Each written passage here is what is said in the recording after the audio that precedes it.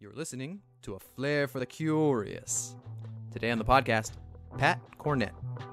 We're all capable of love. We're all capable of friendship. You just have to be open-hearted.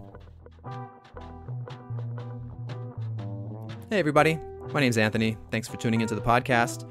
Today on A Flair for the Curious, we talk to my childhood friend, Pat Cornett. Now, I've known Pat for almost 30 years now, but I've only hung out with him a handful of times. So while I invited him on the podcast to talk about his YouTube channel, Nak Muay LA, and the documentary that he recently made about his granduncle, Sakchai Nakpayak, the legendary 1950s Muay Thai fighter who was killed in the prime of his career, we ended up talking about his life because I'm really curious to fill in the gaps about what I knew about him. So for the first 2 hours, he really gave us an open, heartfelt account of his difficult life and many of the struggles that he overcame and how he did that. I found it really inspiring, and I hope you will too. So if you are interested in hearing us speak specifically about his documentary and Muay Thai and Thai culture, you might want to skip to the third hour. There's some timestamps in the notes down below. But I think you'll be really interested to hear all about Pat's life because he went from growing up here in the States with a single father while his mom was back in Thailand, ended up in gangs, and then found himself in group homes before joining the U.S. military, where he straightened himself out and really kind of learned how to be a man. And when he got out, he ended up following a woman that he met to go to college. He cashed in on that GI Bill and got his 4 years worth and earned a degree so he can turn his passion and skill in art into a career in graphic design. But he sustained an injury in the military and had put on some weight and rediscovered his love for Muay Thai as he healed himself in mind, body, and spirit.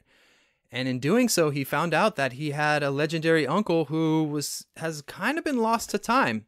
And he's been uncovering details about the man's life and made a really super cool documentary I encourage all of you to go check out. That said, he's raising funds on a GoFundMe page so he can go back to Thailand and do more research. There's more stories to be told. He's got family members that have a robe and he thinks maybe a belt, and he'd like to get these items put in a museum to preserve Thai and Muay Thai culture. So I encourage you to go to his YouTube page, Nak Muay LA, check out his documentary, go to his GoFundMe page, make a contribution. All the links are at aflairforthecurious.com. This episode is being brought to you commercial free, and if you find value in the content we're bringing you, I definitely encourage you to head over to Pat's GoFundMe campaign and make that contribution. Everything you need to know is at aflairforthecurious.com. All right, I'll catch you on the other side of this interview, and we'll talk a little bit more. As for now, I hope you enjoy my conversation with my old buddy, Pat Cornett. Okay. I'm so glad you were able to find the time to come out. Oh, hey. Well, I'm out of a job right now, so I hear that. Hopefully, by joining us, you'll be able to promote the thing you're doing right now. I think it's going to help. So before we get started, I just wanted to read your bio so everybody knows who we're talking to. Okay. And you can chime in as we go along the way, correct me and add anything in. So I know you personally as a super humble dude with a lot of style and swag. You and your wife do a lot of dapper events, and you guys get some pretty fly looking photos. But I know you're a super humble dude, so that's why I wanted to read your bio, because I know you don't like to brag. So you're a U.S. Army veteran, and you served from 2003 to 2009. Yeah. What was your role when you served? Army tank crew. Well, it's 19 kilos, so it's a tank armor crewman. Tank armor crewman. Yeah. Cool. And you're a graphic designer and artist. Mm-hmm. And you're also husband to another amazing artist. And I've seen you guys go to events and sell your art together. Yeah, she's super cool. Art by Leka, is that right? Her name's pronounced Leka. Leka. Yeah. Art by Leka. Mm-hmm. Yeah. You guys have some really cool art that you guys do. Thank you. And you are a Thai American, and you train Muay Thai and are a combative arts enthusiast. Oh, yeah. Yeah. For So sure. combative arts in martial arts, but you're also, you're really interested in combat weaponry and fantasy weaponry and things like this. Yeah, I'm a big geek when it comes to like certain things. I just, we're like 80s kids. Yeah. You know what I mean? All the high fantasy was like coming out at that time. Yep. So I definitely want to get into your art and your interest in fantasy art and weaponry. But I think that's important to point out because it influences the art that you put out. It's your background in this combative arts and whatnot, and it comes through in what you're putting out on your YouTube channel, which is the next thing I want to talk about. So you're the host of Nak Muay LA, a YouTube channel dedicated to promoting and preserving Thai and Muay Thai history and culture in LA and Thailand. And it's also kind of autobiographical in showing your transformation through Muay Thai and how you bettered yourself and got well and healed and lost a ton of weight. Spiritually, mentally, just physically, everything. Yeah. So it's preserving and promoting culture as well as an awesome testimony to your transformation, which is super cool. And recently on your channel, you made a documentary about your legendary great uncle, Sakchai Nakpayak, who during an impressive rise to Muay Thai success was murdered during the height of his career. And you're currently fundraising, you have a GoFundMe page, to go back to Thailand, to do more research, as well as to acquire artifacts from your family, to get them to put in a museum for the proper preservation of this magnificent Muay Thai legend. Correct. And you intend to make your 30-minute film into a feature-length production, and you continue to find more details. Yeah, stuff's coming in like almost weekly. I just found out recently that he had a kid, the girl that he was defending. We'll get into that, but she was 3 months pregnant. So, even looking at the comments under the video, people are chiming in. You have somebody who's going to help you to interpret what you narrated into Thai. So it's still unfolding. You said your family has, robes, maybe even a belt, and that it's not just a personal interest, it's for the culture, and you're going to get this stuff put in a museum. Yeah, and the reason why is because most of like Thai culture and old school like Muay Thai dudes from like past the 70s, there's really nothing on them. It's just word of mouth. Yeah. And all the artifacts or memorabilia is just gone, destroyed through time, because I don't know, it's like Thai people sometimes they don't worry about that stuff. It's very Buddhist, so they just let things go. Yeah. Yeah. So I want to get into all that stuff. I'm going to talk about your documentary. I think your transformation is going to really inspire people when they hear it, but I also want to really promote the documentary. But before we get into all that, I want to tell you why I think it's kind of like an auspicious coincidence that I'm having you as my first guest. It's pretty special for me. This is my first recording. I reached out to a bunch of people, but it just happens to be you're the one who booked it first. So I want to tell you about that, and then maybe we can back it up, and you can kind of. I just gave the overview of your credits, but I want you to kind of give us your bio. I know you were born in the States, and then you grew up in Thailand and came back. Had a difficult time through high school, and then joined the army, and so you've got this Phoenix Rising narrative that keeps coming up in your life. And then I really identify with that, and I think people are going to get into it. So I want to hear your version of your life. But first, let me just tell you why it's super cool for me that you decided to book as the first guest on this podcast. So when I think of you, in my mind as my friend, I think of new beginnings. So you're my oldest friend in terms of people that I'm still in contact with. I met you in 1991 when I moved to California from New York. Yes, and you had a thick accent. Yeah, New York. Yeah, I used to get mad. Yeah. I used to fight on the playground over pronunciation at 8 years old. But I thought that was cool, though. Yeah, it was fun, as kids. So as one of my oldest friends, I think it gives an opportunity for people to hear that story, that I came from New York and that I came here to California. I came from a pretty tumultuous situation in New York, and so I came to California, and you're a little bit older than I am. So, I'm 8, and how much older, what year are you? I was born in 79. 79. So yeah, I'm 83. So you're 4 years older than me. So I'm 8, you're 12 already. And so I had a pretty crazy life back in New York, and I was already, the name of this podcast is A Flair for the Curious, because I've always been curious and into weird things. So I was already getting into trouble in New York, and I come to California, and I meet this older kid, and he's like, hey, you want to smoke some cigarette butts out of my dad's ashtray? And I'm like, hell yeah, why wouldn't we smoke cigarette butts out of your dad's ashtray? I was a bad kid. Yeah, you know, but I was all about it, you know, so to have you as an older influence was, for me, it was great. My mom hated it. You know, the kind of art that you're interested in, we can talk more about that later, like Boris cards, you know, it's like this like Conan the Barbarian style art, and a lot of the women are scantily clad or exposed, and my mom was not very happy. So that's kind of how I know you. It's this new beginnings that's really special for me to have you here, because when I came to California, that was a new start for me. And this podcast is hopefully going to be a new start and a new direction for me to share my interests. So part of doing this podcast also, I notice like I don't like to be the center of attention. Okay. And having a podcast where I'm the host every episode puts me a little bit at the center of attention in that I'm the host, but I get to highlight what my friends are doing and people I care about are doing. I felt the same way when I first started making videos. Like I can be shy. I can be, you know, but I also have a go forward attitude. But I kind of got over it really quick. Because what I put out there, I feel like it's fun, and you know, I don't know how long I'm going to be here. Yeah. So let's do it. I definitely have had a lot of fun watching your channel. Yeah, so maybe we share that it's a little bit therapeutic in putting ourselves out there, right? Yeah. I know I used to wait tables and to have to go up to people like over and over, hi, my name's Anthony, like blah blah blah. It was a little bit therapeutic in getting me out of my shell. I'm really personable, but I have a hard time going up to people. But getting to feature you and my friends and cool people and what they're doing, it takes a little bit of the pressure off.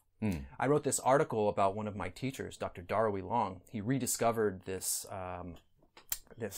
rare Chinese manuscript in a language that is more or less extinct, the Tangut language. The Tangut people, there's some shadow around what actually happened, but they may have killed Genghis Khan. Oh, wow. So the Mongolians came in and it's one of the first recorded genocides and wiped out the Tangut people. So their language more or less became extinct. And so he rediscovered this manuscript in Poland after the Germans ended up getting it, after it got sent there after the Boxer Rebellion of 1900. They looted in China, got sent to Europe. Germany ended up with it. And when Germany was losing the war, they sent a lot of their treasures to other countries. And so, isn't it crazy? Like they would just like loot all like, you know, old artifacts and stuff like that, because I think they were into some like really occult kind of stuff. Yeah, right? Yeah, definitely some occult stuff going on there.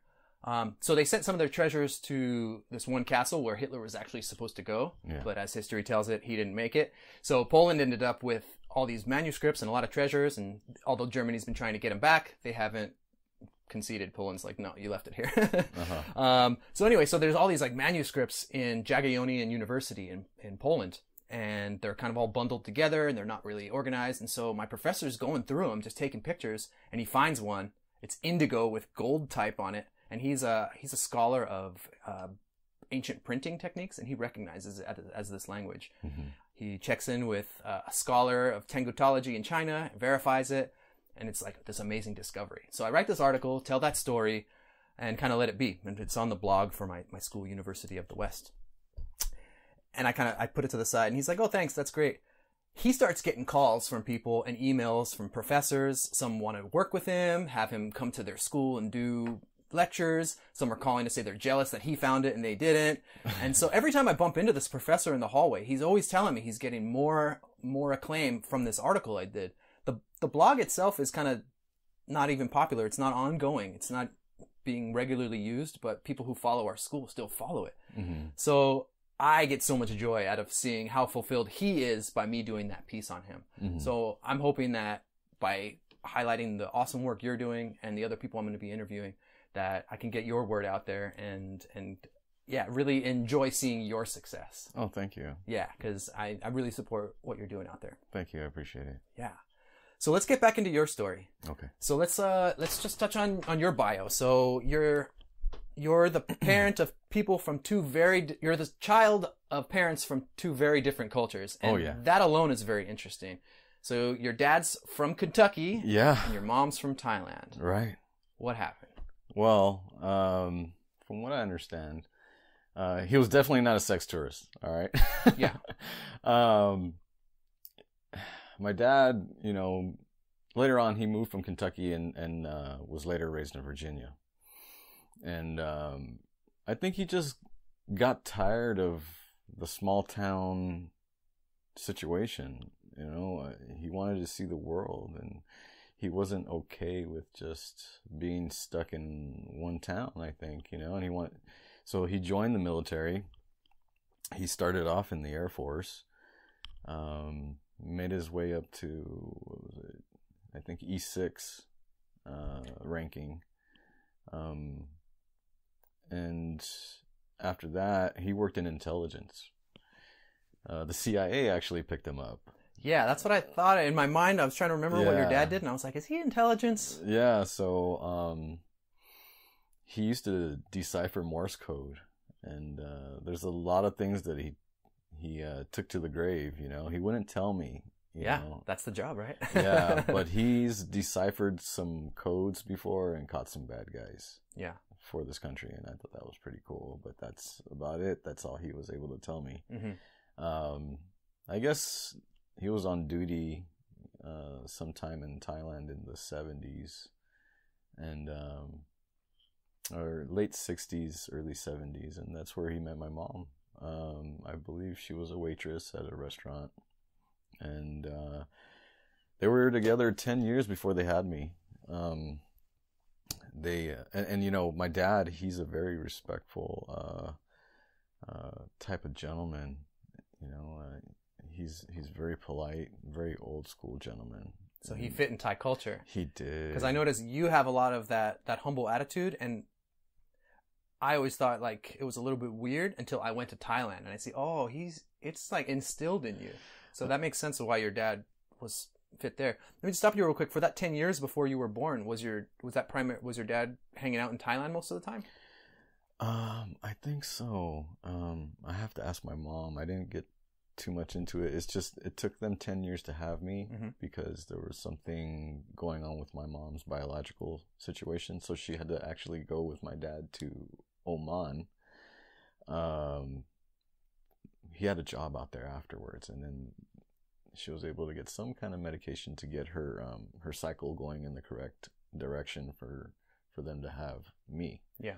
So it took about 10 years. Okay. Yeah. Cool. And then you were born in the States. So was that her first visit here? Did we brought her out here? Yeah. She met the family and everything, and I still have yet to go out there and meet them. Your pop's side of the family? Yeah, I've never met them. There were some issues that he had with the older siblings, I guess. He although he's a gentleman, he can be very stubborn. Yeah. And he will just take it to the grave. He would rather you reach out to him, especially if he didn't feel like he did anything wrong. Yeah. But yeah, my mom, everybody liked my mom from what I understood, and then when my dad was in Thailand, he was very traditional, doing the Y, the Thai greeting, just very humble and polite with the family, and they loved him a lot. Actually, when my parents divorced, my grandmother, she was just very disappointed. Yeah. Do you have any intention of reuniting with your dad's side of the family?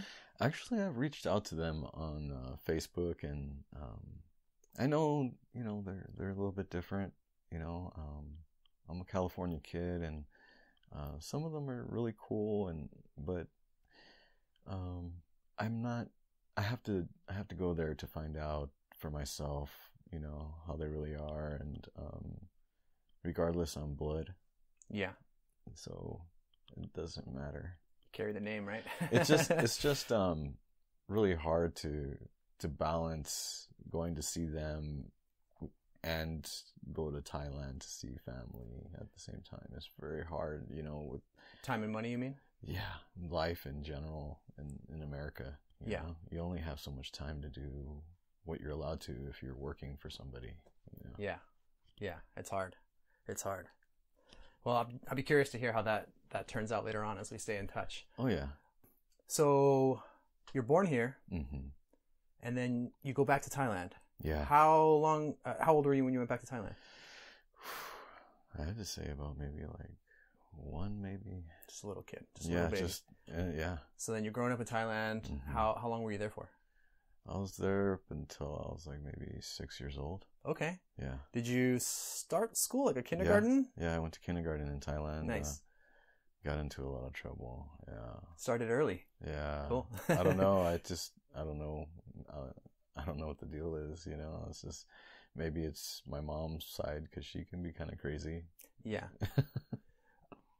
I don't know if this is accurate or not, but I have a sneaking suspicion it's maybe something we share in common, that this curiosity, like when you wonder about, well, what else is out there? Mm-hmm. You know, what else is going on? Well, why are you doing that? You know, people don't like it. Mm-hmm. My curiosity has led me to question why things are the way they are. Mm-hmm. And people don't like that because Okay. it make, people feel comfortable in the routine and what's normal. Mm-hmm. And so if you're disruptive, if you want to, be loud in school or challenge the teacher, like that doesn't fly. Mm-hmm. So I think we share that. So I don't think when kids misbehave, it's because they're malicious and have any bad intent, but Right. it's seen as trouble because it's disruptive to the normalcy Right. and the status quo. Well, I think it's I didn't really understand, and I'll get into that in a second. I didn't really understand the hurt that I was causing on other kids because they were doing it to me. So there's like 2 instances that I can remember in Thailand, and my mom was like, no, 3 instances. My mom was like super upset at me. This one kid, he was bigger than me, and he was kind of like picking on me and stuff. And while he wasn't looking, I picked up a chair and cracked him in the back of the head. Yeah. And another kid that was picking on me, there's these like wooden blocks. They're about the size of like, mini bricks. And I picked it up and I threw it at his head, and I got in trouble for that, but I never said that these guys were picking on me first. You know what I mean? I was just mostly silent about it because Did you experience violence in the home, or where did you get the idea to be aggressive like that? Well, I know my mom, she's very old school. I mean, she'll take out like a stick or whatever and just like, smack me on the bottom with it or whatever. But it was never like abusive. It was just at the time, you take out your belt. It seemed like that's how you do it. it was the thing to do, nowadays it's different. Mm-hmm. Yeah. Okay. Yeah, I hear that. Cool. So you're in Thailand, causing some trouble. Is that why you came back to the States? Because you were getting in trouble? I think my mom was just, she couldn't really deal with it. And you know what? She was on her own trip too. She kind of remarried after, and she had, I have a half brother actually. Oh, okay. Yeah, you've never met him. He lives in Thailand? No, he's with my mom now. Where? In Las Vegas. Oh, okay. Your mom's in Vegas right now? Yes, she is. Oh, wow. Yeah. That's great. That makes it a lot easier to visit. Yeah. His father actually ended up killing himself. So that's how she had to, take custody and stuff. So, but, it's hard for me because, I love my mom, and at the same time, we don't always, see eye to eye. And I think she was just trying to find herself. Yeah. And because she could have kept me, but I also think that she knew that being with my father, because she was unstable. Yeah. She's just bouncing around. And she thought it was better that I came to the U.S., which, yes and no. Yeah. Yes and no. I've had not always so clear. I've had some experiences coming back, and I wonder sometimes, how I would have turned out should I have stayed with family in Thailand. Yeah, we never know. Those decisions are hard, right? Yeah. Yeah, good and bad. She might have been not as stable as she wanted to be, but living in Thailand is different than America. It is. It might have just been better because it was more simple. Yeah. But, a mother does what she thinks is best, and, she obviously trusted your father to take care of you, and I'm sure he did his best. Yeah, but I ended up losing that big family atmosphere. Yeah. Yeah, I mean, you grew up with siblings, and that's why I was so very quick to get friends. It didn't matter. It didn't matter what color they were. It didn't matter, like, what backgrounds they came from. When you're a kid, you just want friends. Yeah. You know what I mean? Yeah. And growing up a only kid, you grow up a lonely kid. Mm-hmm. You know what I mean? And especially if you have a single parent. Yep. And your dad was a pretty quiet guy, from what I remember. Yeah, but strict. Strict too. But not always there. Because of work. Yeah, I know. That's why we were smoking cigarettes in the house, right? Because he was never there. We could always just hang out at your house. Yeah. That was kind of like the fun escape pad. Uh-huh. So I guess I've got a comment and a question. My comment is that it's been beautiful to see you reconnect with family over the years. Like, you and I haven't spent a lot of time face to face over the years, but now that the neural network has extended to satellites and we're connected through, first it was MySpace and then Facebook, I've gotten to periodically see you reconnect with family. Mm-hmm. And now seeing the documentary and all that, that's been beautiful for me to passively witness from afar, to see you have that reconnection, because I like loosely knew that you were somewhat estranged from them. Yeah. So that's been really beautiful. It's good to have family. And I'm really happy to see it, to hear you say that. Yeah. Yeah. So my question though is, so I know you started to get into trouble in high school. Before that. Well, yes. Very bad. So since Thailand, right? But very bad though. But I guess I'm alluding to, you started hanging out with gangs. Yeah. And so my question is, do you think that your lack of a family environment kind of pushed you towards the family environment of gangs? Definitely. Wow. That's, it's kind of hard to talk about this, but I will. It's a part of me that I kind of just tried to bury, I guess. Yeah, we don't have to pick it apart too much, but I Right. think it's an important part of your story, because Yeah. you keep rising. So you had that trouble, and then you went into the army. So Yeah. as much as you want to talk about, I'd love to hear about what that was like for you. Well, I mean, I think it's a combination of a lot of things. Sometimes you just feel like, you're not safe. I mean, there's been times where I've just been beat up. Even before like hanging out with like gangs and stuff, and it just kind of sucks. And, but yeah, your friends, when you're young, your friends become your family, and it didn't matter. And you want to feel safe, it's like when you have a parent, you feel 10 feet tall because you got your big parent there to protect you or whatever, and you just don't, when you're on the street a lot and you're just so many hours just being a kid without any, family or whatever, you're going to long for something. We all feel like we need to belong somewhere. And coming to America, it was a culture shock. I didn't even speak English before I came back. Oh, wow. Yeah, it was a tough time for my dad to try to communicate with me. But I later picked it up because I was young. Yeah. Did your dad speak Thai? Very little. Very little. But we lived in Long Beach. We moved all over. Mm-hmm. We lived in many different places. But coming to America versus being in Thailand, it was just really wow. Like, look at all these different, cultures and ethnicities here. And I just wanted to play, but it was really hard because, it was hard to communicate. And then even when you're very young, you experience the racial stuff. You know what I mean? And I didn't know why, people felt like that. And it was hard to like look at yourself in the mirror as a kid. Like, why do people like, dislike me?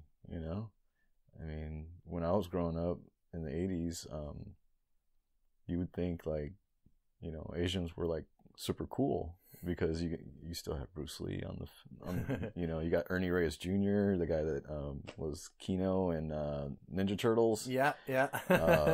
I used to always like mimic him, his sounds, because he was in what was it, The Last Dragon. And I used to go, yeah, and I had the same like bowl haircut and everything. Yeah, that's how I remember you as a kid. Yeah, there's a famous picture of us like at that age. You got that bowl cut. It's looking classic. Yeah, and so I was just like, why, And so yeah, I kind of like gravitated towards hanging out with people who I felt strong around, because I didn't feel confident, and yeah, you need friends, you need family, and at the time I felt like it was the right thing for me. Yeah. To make it. And you ended up hanging out with Mexican gangs, is that right? Not the Asian gangs. Actually, first starting out, I didn't care where they were from. Yeah. You know what I mean? They were black. I've hung out with black gang members. I've hung out with Asian gang members, Mexican gang members. The people that I hung around with had actually multiple ethnicities. Oh, okay. I'm not going to say... Was it because it was more like... I know you were really into like graffiti art as a kid. Did it start off like a tagging crew and then you got into more aggressive gangs? Is that why? I think so, yeah. It started off like that because I was really moved by the graffiti art movement that was happening, and I wanted to express my art in different colorful ways, and what seemed like was cool at the time, Mm-hmm. Later, after getting towards high school, I actually was only in high school for like maybe a month or two, and they kicked me out. Mm-hmm.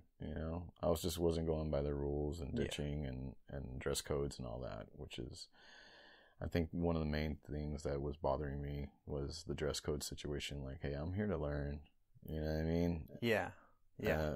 I mean, pretty much everything you wore was on the list of what not to wear. Yeah. Yeah, the big, like, the logo, the graffiti logos and the big pants. Yeah. I had, like, so many, like, tagger shirts, too. Yeah. Just, like, turn your shirt inside out. And yeah. As a kid, let me just say, like, I thought you were super cool. Like, oh, man, this guy is, like... Because, like, you got, like, the nerd thing going and the gangster thing going. Yeah. So you're, like, the coolest fanboy before I even knew what that was. And so, as a little kid, like... I really impressive. I really wish I had a bigger brother to kind of just like, just smack me around a little bit. Like, what the fuck are you doing? You know what I mean?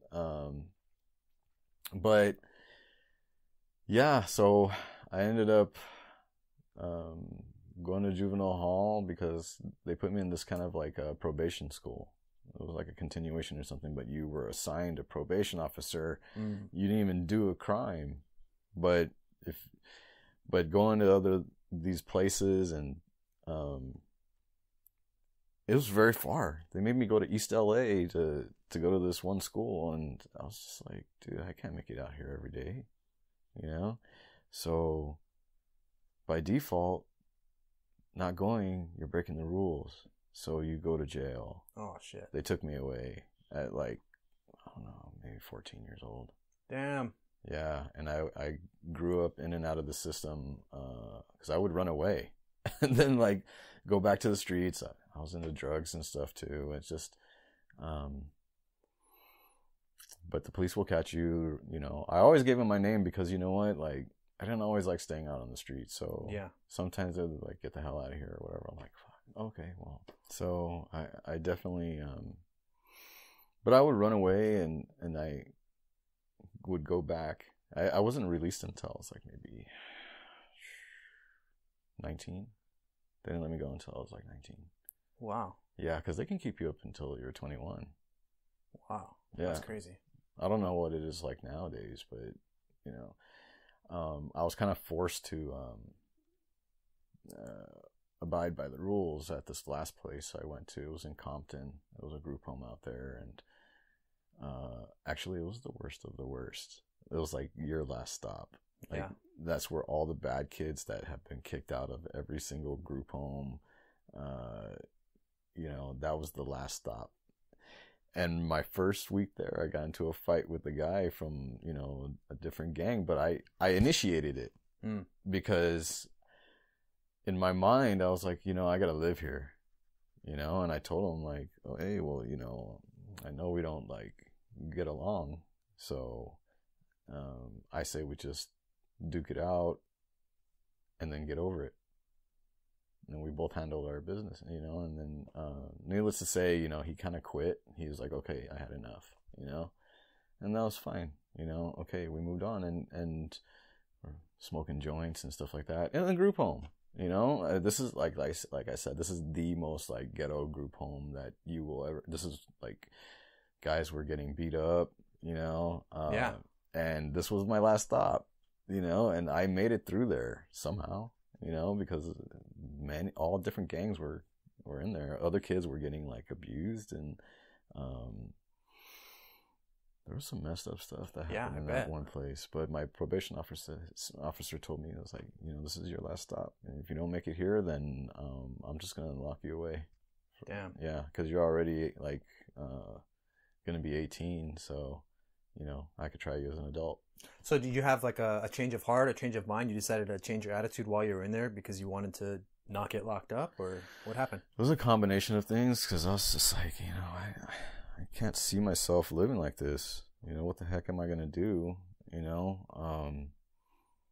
I always excelled in school. You know, I always did try to do the right thing. It was just sometimes you get thrown into circumstances and what you feel is right for the time for your own survival, because it's a jungle out there. Yeah. You know, people die every day, you know, just for looking at somebody the wrong way, you know? And I didn't feel like my dad you know, my dad was a nonviolent guy, and he will not, like, he would rather call the police first before, like, trying to get into a fight with somebody. Mm-hmm. You know, maybe, I don't know, he will try, but you know, he's not a fighter. You know what I mean? He's a lover. Yeah. And I just, I didn't feel safe, you know? So yeah, I wanted to change. And also at the time, me and my dad weren't getting along, you know? And I love my dad, but I felt kind of betrayed because he also, recommended to the judge that I should, you know, get locked up. It was him and the probation officer at that school I was telling you about, and he had this like notebook that he would write down events of what I did. And you know what, in a way I thank him. At the time I didn't. I just had this animosity towards him, of course, you know? But this older black lady, I'll never forget her name. Her name is Miss Yarborough. She's the owner of the place, you know. She couldn't really have eyes on every kid, but growing up with it was mostly a black-owned group home, and there was mostly black kids. Yeah, maybe a couple Asians, a couple Mexicans, but it was mostly black kids that were like Crips and Bloods, you know what I mean? And they would fight all the time, you know. But she showed me the importance of family, you know. And it was really good to get to know her and everybody else there, because when black people come together, it becomes like a family. I even the gang members, they'll put it aside to be, because the people that she had running the place was also her family. So there was a guy named Reverend Henderson. You know, he had like the craziest Jerry curl, man. But he was a reverend, you know, and a lot of the kids listened to the people there, and we would go out to the beach together on outings if you were good, you know. And I never had that at another group home, even though it was ghetto, you know, crazy. Family. You know, kids would jump over the fence and beat up like homeless guys. It was really bad, dude. Like, other gangs would come by and shoot at these like Crips and Bloods or whatever that were there. It was scary, man. It was off of El Segundo and Santa Fe, and sometimes I would jump the fence and get a wino to like buy me some like, you know, Thunderbird or like some Night Train or something like that, you know. And then I'll hook them up because they would give us allowances, like these people are crazy. They should have never gave us allowances, you know? Yeah. But the state would also pay for your, like, a clothing allowance. Okay. So we would just go and get, like, the coolest Nikes and whatever was fresh at the time. You know? But this one group home, you know, I got to learn what it was like to, like, you know, eat pig feet and just like that soul food, just, you know, experience. Yeah. You know, I don't feel like everything that's going on right now, I think that the more people spend time with each other and kind of living with each other, because I was forced into that situation, but we're not all that different. Yeah.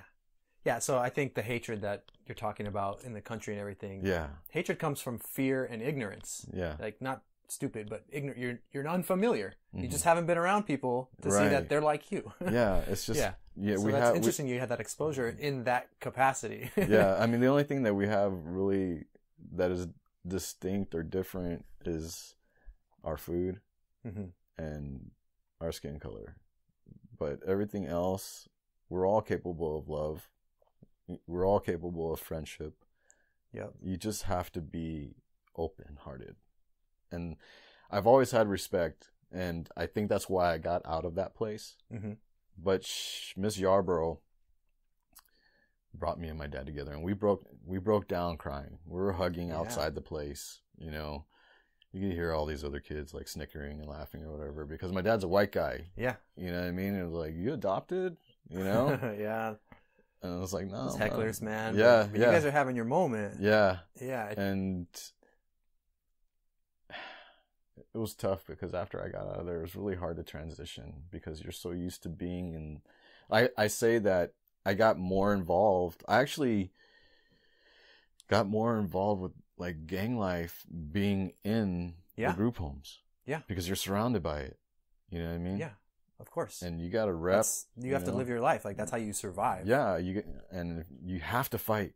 You have to fight or you're a punk. Yep. You know, because they're gonna see that and they're gonna continue to like mess with you. You know, so you have to learn quick. Yeah. So you're learning all these coping skills, but I'm hearing that you're also learning these connection skills in this family environment and thinking about something bigger than just that fighting. And I wanted to get out of there, you know, because there's people that hold animosity. I don't know if the guy that I got into a fight with. Because I heard later on, when he was in jail, he talked to another buddy of mine, you know, from the same crew, and he was like, "Oh yeah, I beat up your homeboy, you know, Patrick or whatever, you know." But that was BS. I think he was just trying to like intimidate my friend, you know. I was like, that never happened. That's not how it went down. You know what I mean? Yeah. But I don't know. He acted like he was cool, but people bury stuff deep inside. You know what I mean? Yeah. I don't know, had I stayed there longer or whatever, he would have came back and shot at me just because, you know, I won the fight, you know? Yeah. I mean, it's all an opportunity to take your internal pain and put it on somebody else. So anybody that you have an interaction with becomes a target. Right? Yeah. And still, I was like a big nerd, even though I was like into that. All I did was either did my best at school. I even tried taking my GED, but I failed because of time. I wasn't a very fast reader at the time. And that, you know, my math skills were good, but my reading was a little bit slow, and because all I ever read was comic books. Yeah. You know what I mean? So my vocabulary wasn't very big at the time. They sent us to an outside school. I think it was in Pico Rivera. And this teacher, he I could see it in him that he knew that, you know, I wasn't there to BS around. I was trying to, you know, do good in school. Is this while you're in the group home? Yeah. Oh. We went to an outside school because they could no longer, we had a bungalow when I first came there, and they were just having kids read. No, not that. It's just that the education that they were giving us was, because you got to remember some of these kids, they can't even read past or do math past like a second grade level. I knew a guy that couldn't even spell his name. Yeah. That was the guy that I got into a fight with, actually. He couldn't even spell his name. So they decided to send us to an outside school with a continuation school with other kids that were like dropouts and stuff like that. So these were kids that got to live at home and stuff like that. But I eventually, you know, this is a long story. It's, you know, I made it out of that, and I ended up getting my high school diploma. Cool. Instead of a GED, because in my mind I had a feeling that employers, when they see that, they're gonna be like, "Oh, he has a GED. Yeah, that means something's up with him." Yeah, you know what I mean. So yeah. I didn't like that, you know. So I was very strategic. I'm very a strategic person. Yeah. And anyways, I made it out of that group home. I rekindled my relationship with my dad, but coming back, transitioning. When you look a certain way, like you got punk rockers, and you know you have people who dress hip hop. It's their style. You know what I mean? Yeah. And I was still, and I had friends that were still banging. You know, and they knew where I lived and came pick me up, and I had nothing else. I felt stuck. You know, like I didn't know what the hell was going to happen. And you need friends. You can't be alone. And then also you're a young guy. You want to be hooking up with all these, like, you know, easy chicks that, you know, it was just the times, man. The 90s. You have all the energy, but none of the focus of where to put it, right? Yeah. And then I know personally for me, like, when I had a big life change, yeah, you feel stuck. Like all the people that I know are going to get me into that old trouble. Yeah. In essence, you have to let the old you and that old life and some of those old relationships die to be reborn into something new, and that's not an easy process. No, it's not. So what was the transition from coming out of the home and having that lifestyle? How did you end up in the Army? Well, it took several events. When I came back, I love my dad, but he was still very disappointed in me. And a lot of times, like, all I ever did was try to make him proud, you know? And I was 19. And, you know, I hadn't fully changed yet as far as appearance goes. My temperament's always been chill, you know? But he's made this comment. It's like, you haven't changed. I was like, damn. And I started looking for a job. It was really hard. You know, nobody wanted to hire like somebody with a shaved head and stuff, you know, and I've been let go like a week later just for no reason, you know, just and it felt horrible not being able to find work because you have good intentions. And I didn't realize the impact first appearances make on people.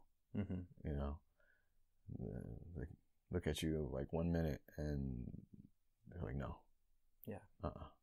You know, and so one night I actually got arrested for something I didn't even do. I was hanging out with somebody and we did a Halloween prank, but I was just there, and I was 19, and it was on Halloween, and this guy was, you know, I'm gonna go scare this guy real quick, you know, and because we were trying to score booze, and he walked up to him, just pranked him, and scared him, give me your money or whatever, you know. Now, me being his friend, I know he didn't fucking mean it, you know. It was just kidding, you know, and we were just laughing and joking or whatever, and we're like, come on, let's just fucking go, you know. This guy took he was a big tall Asian dude too. I was like, there's no way this guy is gonna, you know, I thought that he knew that this kid wasn't serious, you know, or just little ass, you know.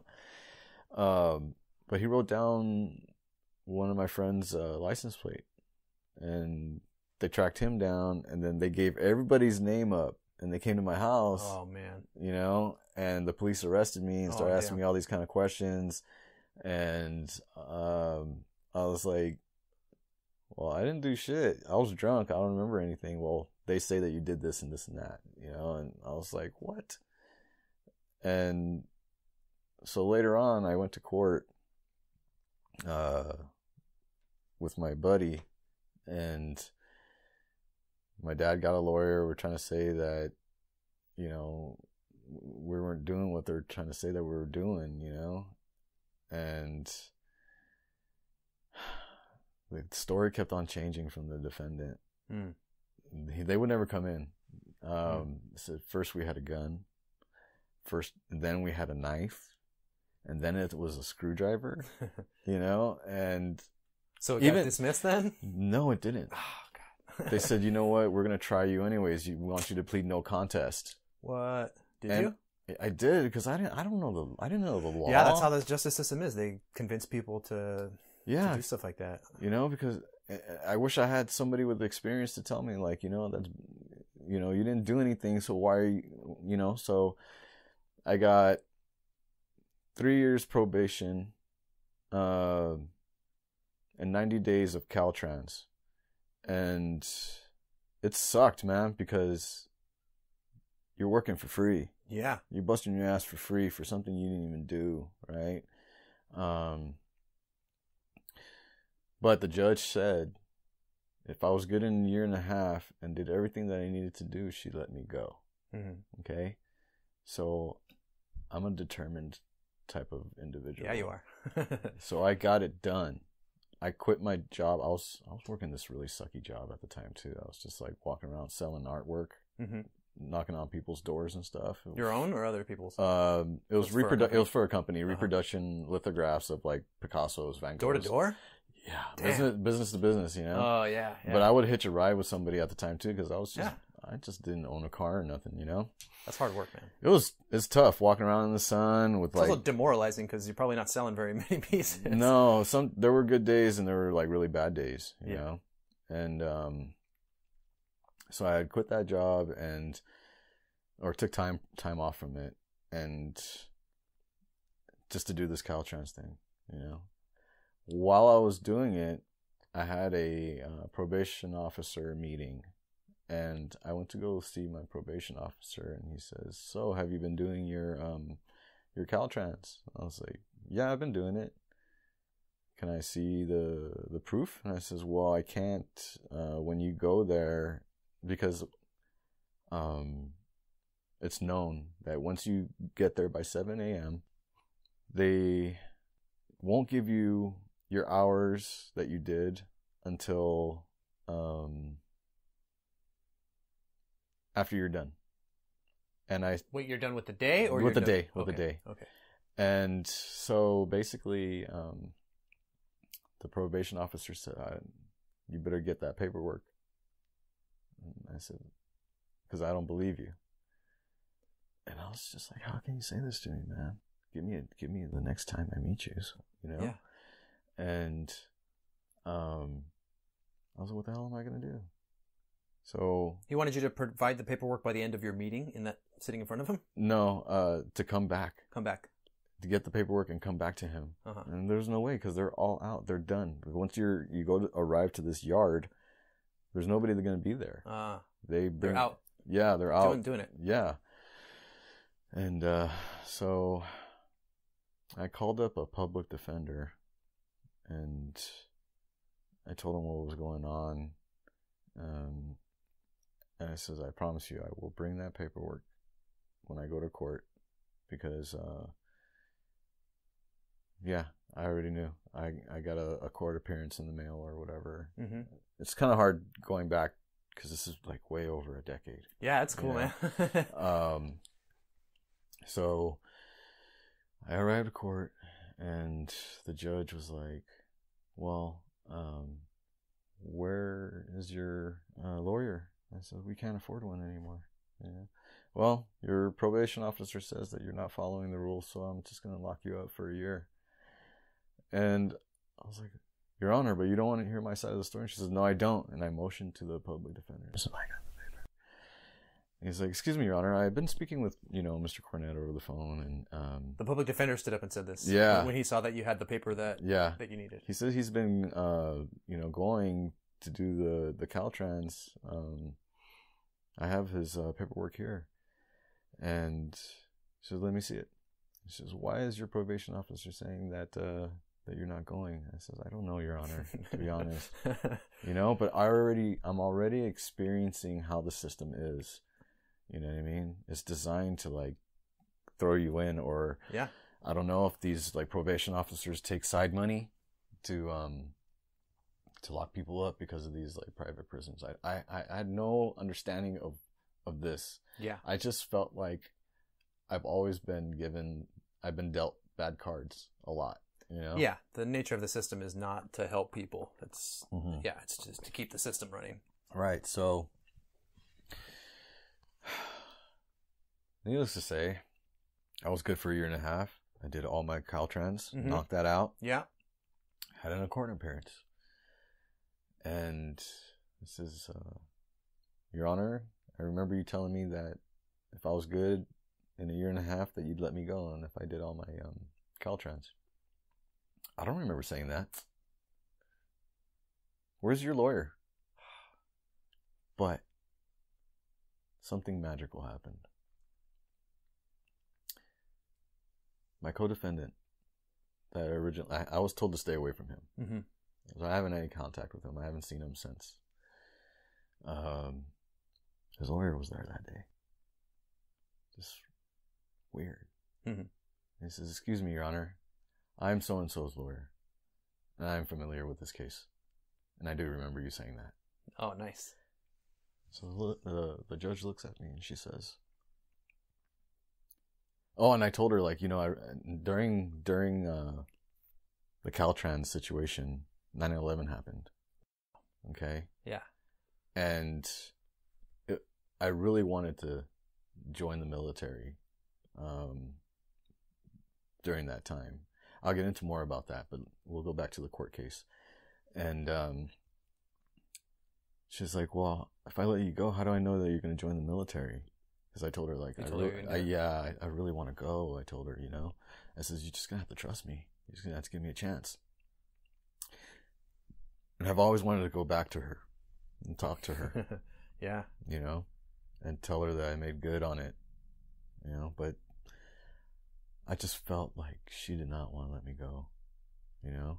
But I think to save face in that courtroom, she did that. Mm. You know what I mean? Or else she would have never let me go. Like to kind of show her support for the country kind of thing? Maybe. Like, yeah. I hope this kid, like, goes and defends us. I think so. And, interesting. Had I not... Because I feel like every event, like, stacks and takes you to, you know, where you're going. Yeah, absolutely. You know, because it could have went a different way. I could have been more in trouble. I could have just, you know, lived the rest of my life in like prison or dead. Yep. I don't, you know, because by all rights I could have been, you know. So going back, I just was really tired of the life I was living. I felt like I wasn't going nowhere, and I didn't see any future, and I felt like the military was my answer. Mm-hmm. To become a better person. And I gotta say, it was this one movie that I watched that happened around during 9/11. It was called Men of Honor with Cuba Gooding Jr. Uh-huh. And his drill sergeant was Robert De Niro. Okay. And it was during a time of like segregation and racism was really high, and but his personality, I felt like it was like mine, because you couldn't tell him what he couldn't do. Mm-hmm.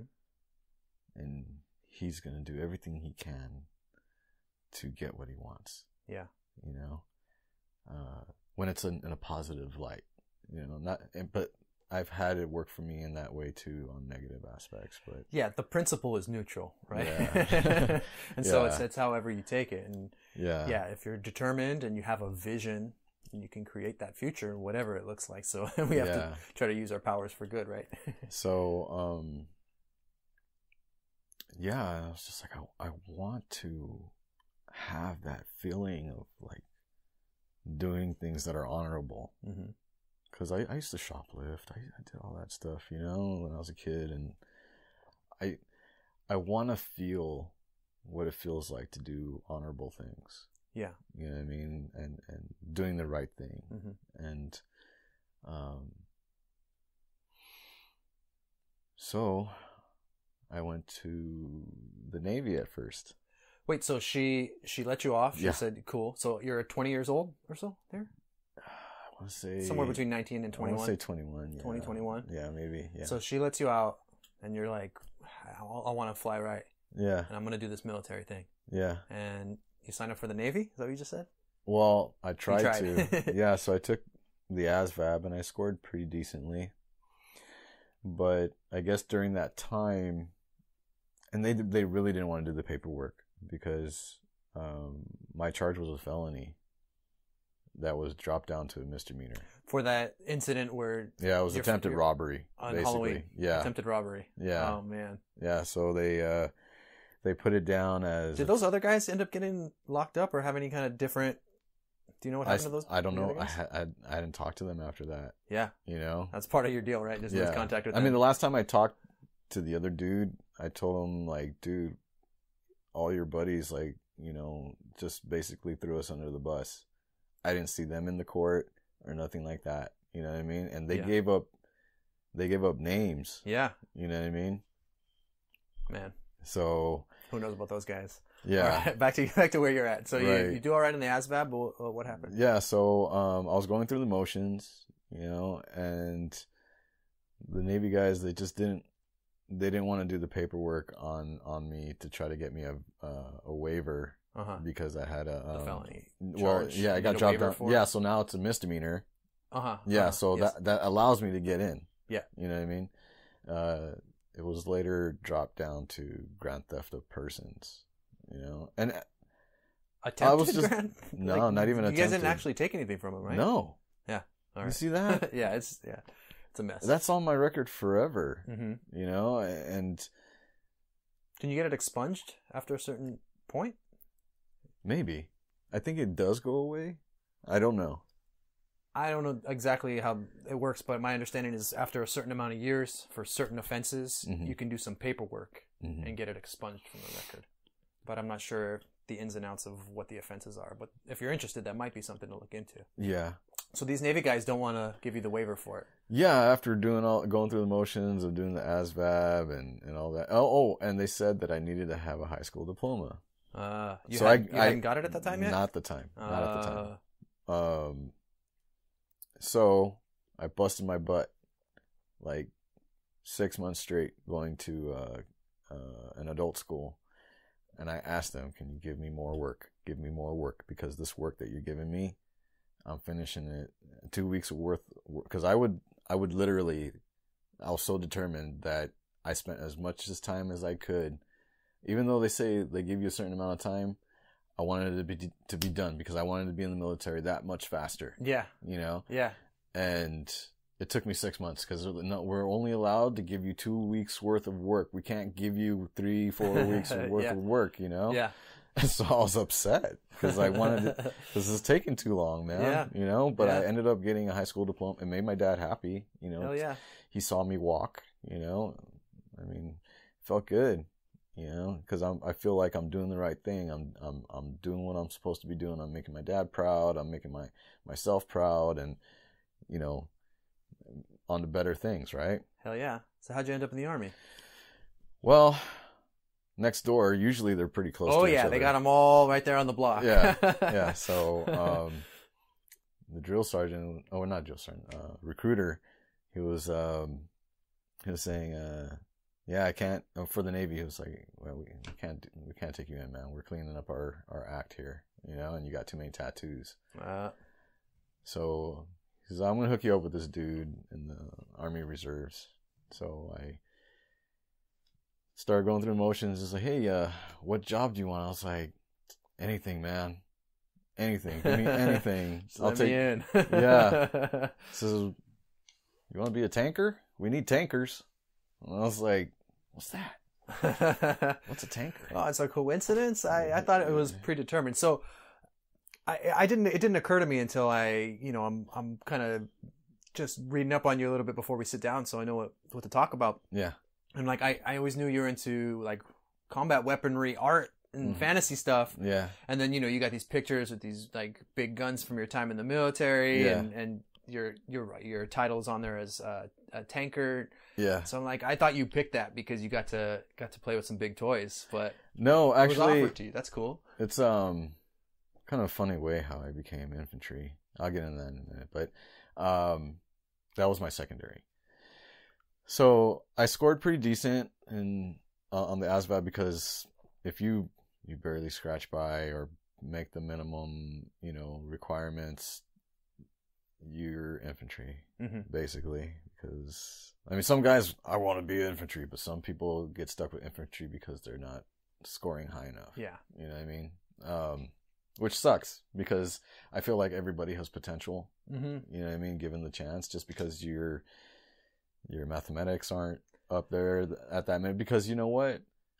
I didn't use very much mathematics becoming a tanker. Yeah. You know what I mean? Yeah. So I think tests are a weird thing in any field, right? Like, how are you going to define my potential by what I can do in 1 hour in this room on this piece of paper? Yeah. Like, the human mind is so much more dynamic than what a test will allow you to reproduce.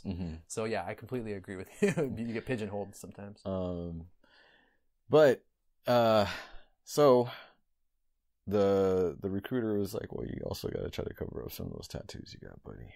Really? Yeah, because just we're not allowing people like that in. So I went to Homeboy Industries and I've done, you got some laser removals. Yeah. Oh wow. I've gotten some cover ups and stuff like that. And this is before you had your sleeves, or? Yeah. Okay. Oh yeah. Because for people who are listening and can't see right now, you got some some pretty sick looking sleeves. I've had tattoos on my face. Oh really? Yeah, I didn't know that. Yeah, oh wow. Yeah, but they're removed. Can I? They're removed. You said. Yeah. Can I ask you a side note? Okay. A question about your tattoos, just since it's coming up right now in conversation. Sure. I know you're an artist. Yeah. Are any of your tattoos drawings that you've made yourself? Yeah, actually. Yeah? Yeah. That's cool. That's cool. I got this really special gal that does tattoos. I won't go to anybody else. Her name is Joanna Nguyen. She operates out of Chino Hills, I believe, or Chino. Okay. She's very talented. Very few tattoo artists that you come across have some traditional art background. A lot of people are just it's fine, but I don't prefer people who just do tracings and what do they call it, flash art. You know what I mean? I want people who have artistic abilities to tattoo me, and especially if their skills are comparable to mine. Yeah. Because then we can speak the same language. Yeah, totally. Everybody else, they'll look at you crazy and like, oh my God, this guy's telling me so much. Yeah, yeah. I can't handle it. So she's been able to reproduce your art in ink for you. Yeah, and also like add some of her touch to it to make it nice hers too. Yeah, cool, cool. So it's like a collab. Oh, cool. Yeah. I like that. Yeah, maybe when we're done, you can show me if you feel comfortable. Oh, yeah. Second tattoo question. Sure. So I know you go to Thailand a bit. Do you have any Sakyant tattoos? That's one thing that I need to remedy. My Muay Thai teacher has been haggling me about it. Nice. He's like, you gotta save some room for Sakyants, Pat. Yeah. So for those who don't know, can you say what a Sakyant tattoo is? Okay, Sakyant, it's I believe the origins is from Cambodia, because I've seen some Sakyants and it's in Cambodian. Okay. Even though it's on Thai people. Yeah. So the term itself, it's sacred yantra, right? Like a yantra is a visual depiction of a deity in Hindu tradition, and Southeast Asia, Thailand, Cambodia is influenced by Hinduism and Sanskrit. So you have some of the same Buddhism, words. So sak is related to the word sacred. No, sak is more of like a tattoo. Ah, the stamp, the print of it. Okay, right. And I do know for sure that the yant is a yantra. Yeah, it's a visual depiction of. Yeah, in there's Hinduism, sacred text. it's a yantra, but in Thai culture, it's Buddhist and. Yeah, it's sacred text, and they are not to be. They're only to be on the upper torso of the body, not below the body.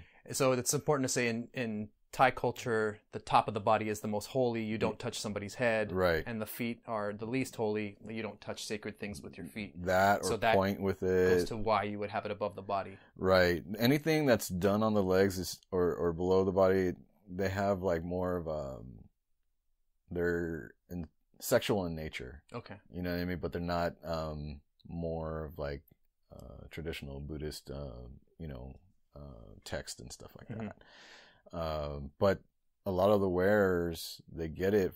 It's like protection and spells and stuff like that. Yeah, there's a magical element of protection to it. Yeah. And there's usually some writing and some imagery, and the imagery is often an animal, like a tiger. Sometimes you'll get like Hanuman. Yeah, I want to talk a little bit about Hanuman. So I've been really nerding out on this whole. I actually have tradition. Him tattooed on me too. You do? Oh man, I'm gonna want to see that. I'm gonna want to see that. I'm a big enthusiast, and I'm doing a lot of my own personal research on the many different Ramayana traditions from Iran to Indonesia. That they're amazing. So I want to get into that a little bit if we have time. Cool. But yeah, so Sakchai, man, that's super cool. And what's interesting about it is you'll see Buddhist monks that are inked up with these sacred tattoos walking around Thailand. I thought that was super cool when I was there. Well, I'll tell you what, it's the duty of every Thai male, which I've not been able to do, but it's every duty of every Thai male to join the monkhood at least one time in their life. Yeah, for at least a little while, right? There's a word in Thai culture that means ripe. And women will call men ripe, as in ripe for marriage, after they've served this time. That's what I was told. I don't know. Maybe I've been contemplating it. I've been thinking about doing it. Yeah. Well, let me tell you from experience. I spent about 2 weeks at a time living in monasteries, and it's super cool. It's disciplined. Like I grew up without a lot of discipline, so I kind of crave it, and I have a hard time imposing my own discipline. But in the monastery, you're waking up before 4:30. You're meditating, you're walking in a slow line to eat with all the monks, and you're eating in silence and just doing it all day. And it's a real rigorous time schedule, as I imagine it was in the military. Yeah. So it might gravitate. So, it's difficult. Whenever you get quiet, a lot comes up. Meditation, it's tricky.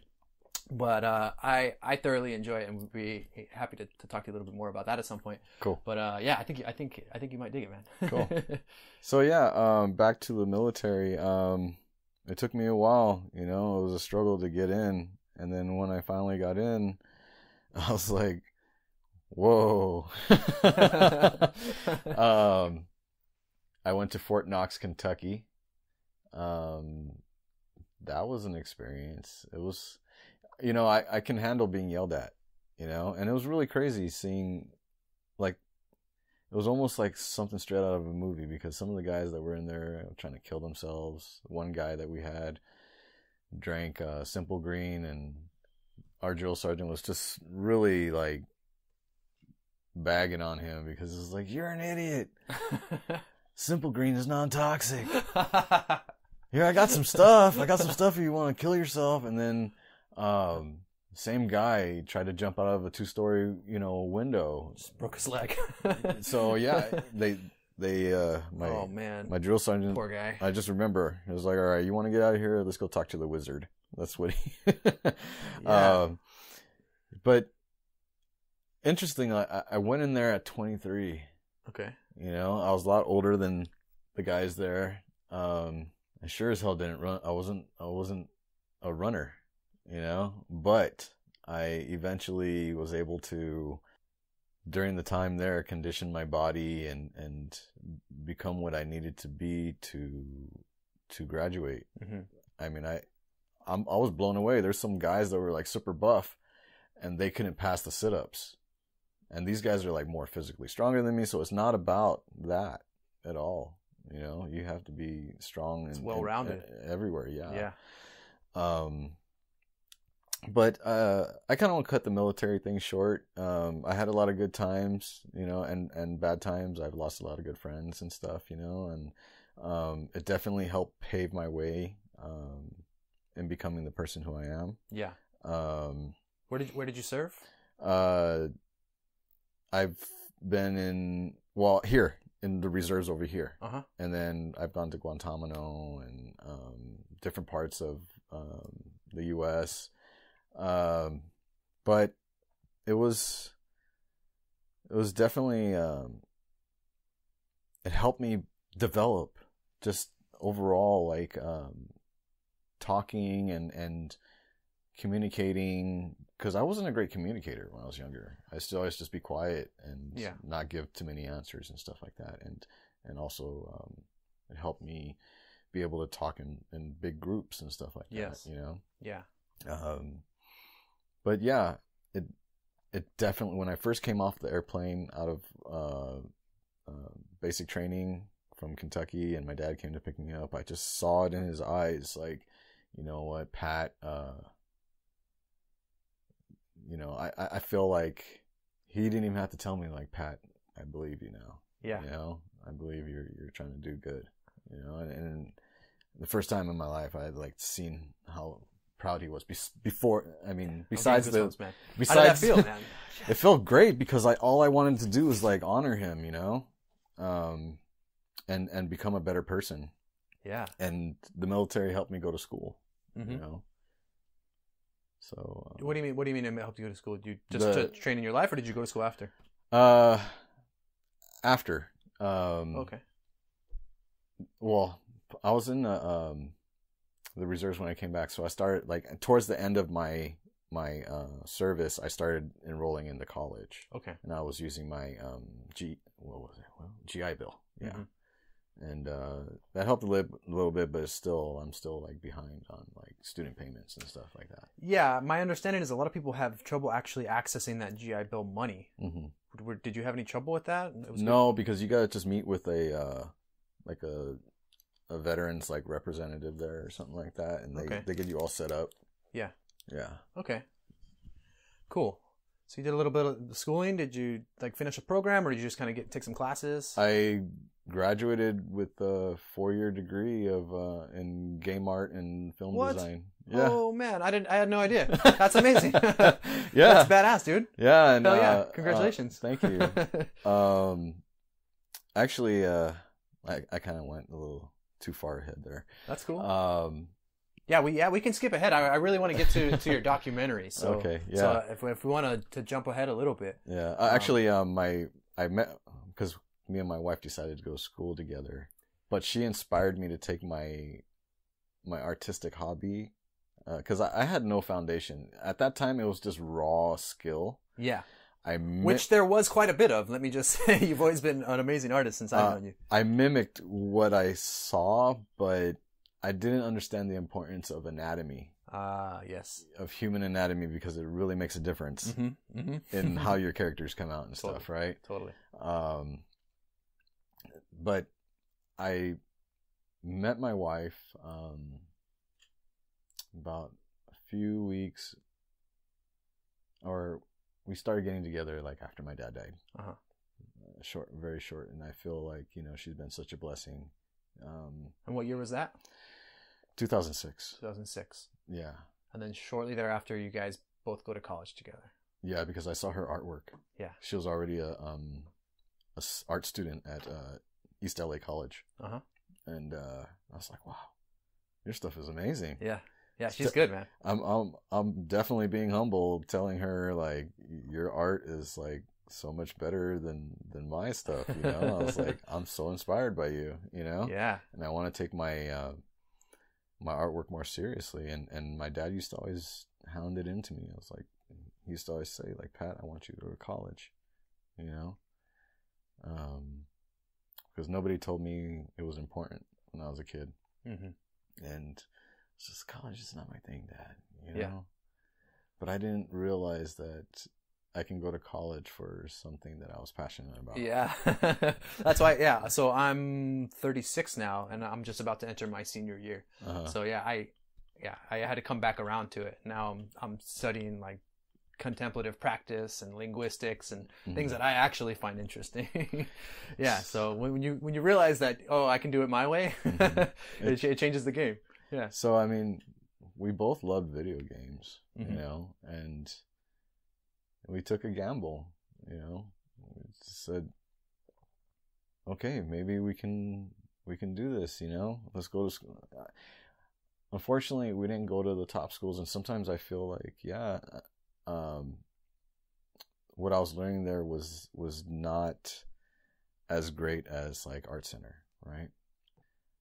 But I had already put time into it, because when you first get there, they throw you into all these like gen ed classes, and you really don't know what you're getting into, so you're kind of already sucked in. You know what I mean? You've already put the money in or whatever, and you invested this time, and you feel like, you know what, I just want to finish through, you know? Yes, there were some good teachers there, but there was some stuff that I wanted to learn that they weren't providing, like environment art. Yeah. You know what I mean? Like castles, painting like beautiful sceneries, right? And knowing this, I said, okay, you know what?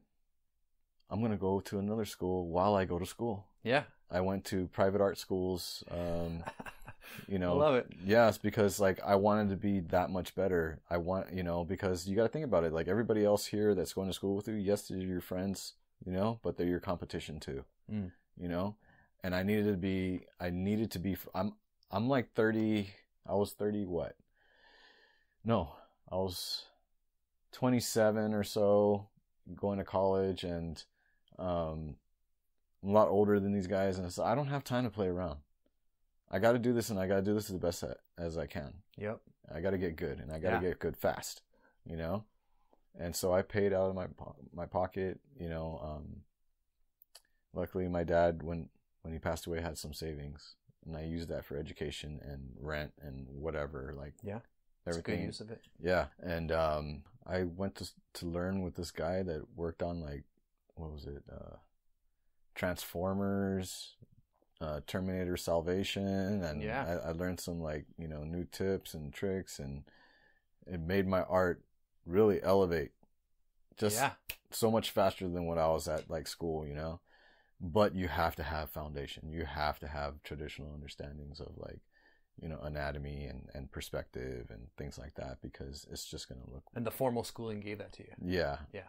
But even before that, I had a leg up compared to a lot of the kids that were going to school there, because I say kids because I was like 26 and some of these guys are just like 18. Dude, I know how it is, man. Like I told you, I'm going into my 4th year of my bachelor's degree at 36. So a lot of the kids are straight out of high school. So we'll be hanging out in class, and I think my first year, everybody erupts into laughter, and I lean over to the guy next to me like, hey man, what's everybody laughing at? And they're like, oh, it's a SpongeBob reference. I'm like, oh dude, I totally didn't get it. Yeah. So I'm the age of all the teachers, and I'm laughing at all the jokes that the teachers are making that the other students aren't laughing at. So yeah, I feel you, man. It's a little awkward to be in that environment. Yeah. But you're not in there for them. You're in there for you, and you made the most of it. And my wife too, yeah. I mean, you know, she was all about the business, and honestly, like, you know, we were one of the very few top skilled to graduate, but it's not easy getting a job in the industry. It just really isn't, and I don't think I ever will, you know. I've had some situations where, you know, I've been taken advantage of. I've worked with film directors that said that, and you know what, it's not up to them, sometimes it's the studio, because it's a business, man. There's a lot of bureaucracy, and everybody's got their hands in the pot. Right. So I did some artwork, right? Pitch presentation art, but it was for this one company, studio, I won't say who it is, but they had a movie that flopped, and we're trying to do another movie that's similar in genre. It's like high fantasy or whatever, and they just didn't do good. Yeah.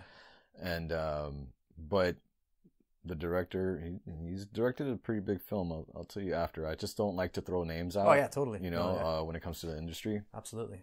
And he's like, yeah, you know, if you know, the company likes the idea, then we'll put you on for more work, paid work.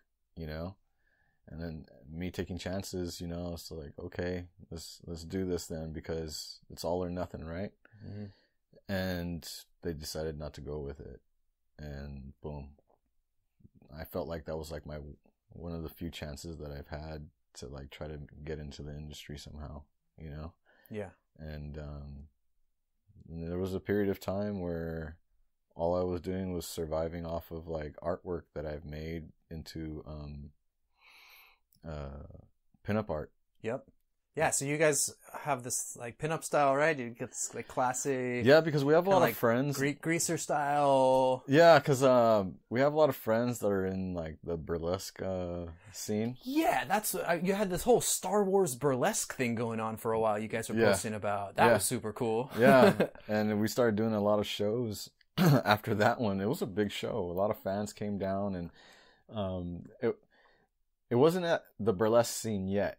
But there were people that came by and they said, you know, we saw your artwork and we would like to showcase your work, and if you want to vend at our burlesque show or whatever. Because I did pinup art because a lot of women are probably not going to like hearing this, but I know that there's a market for, you know, scantily clad women or beautiful ladies, and that's why we have like Playboy magazine. But I wanted to do tasteful nudes. It wasn't porn to me, you know what I mean? So sex sells, and you're selling a platform. So yeah, obviously that's the word I didn't want to say. It's a way to get into it, but you know, you're not trying to exploit people, and like you said, you're trying to do it in a respectful and a tasteful way. Yeah. So it does set you apart, and there's, you know, it's not a pretty scene, and it is exploitive in and of itself to put that out there to some degree.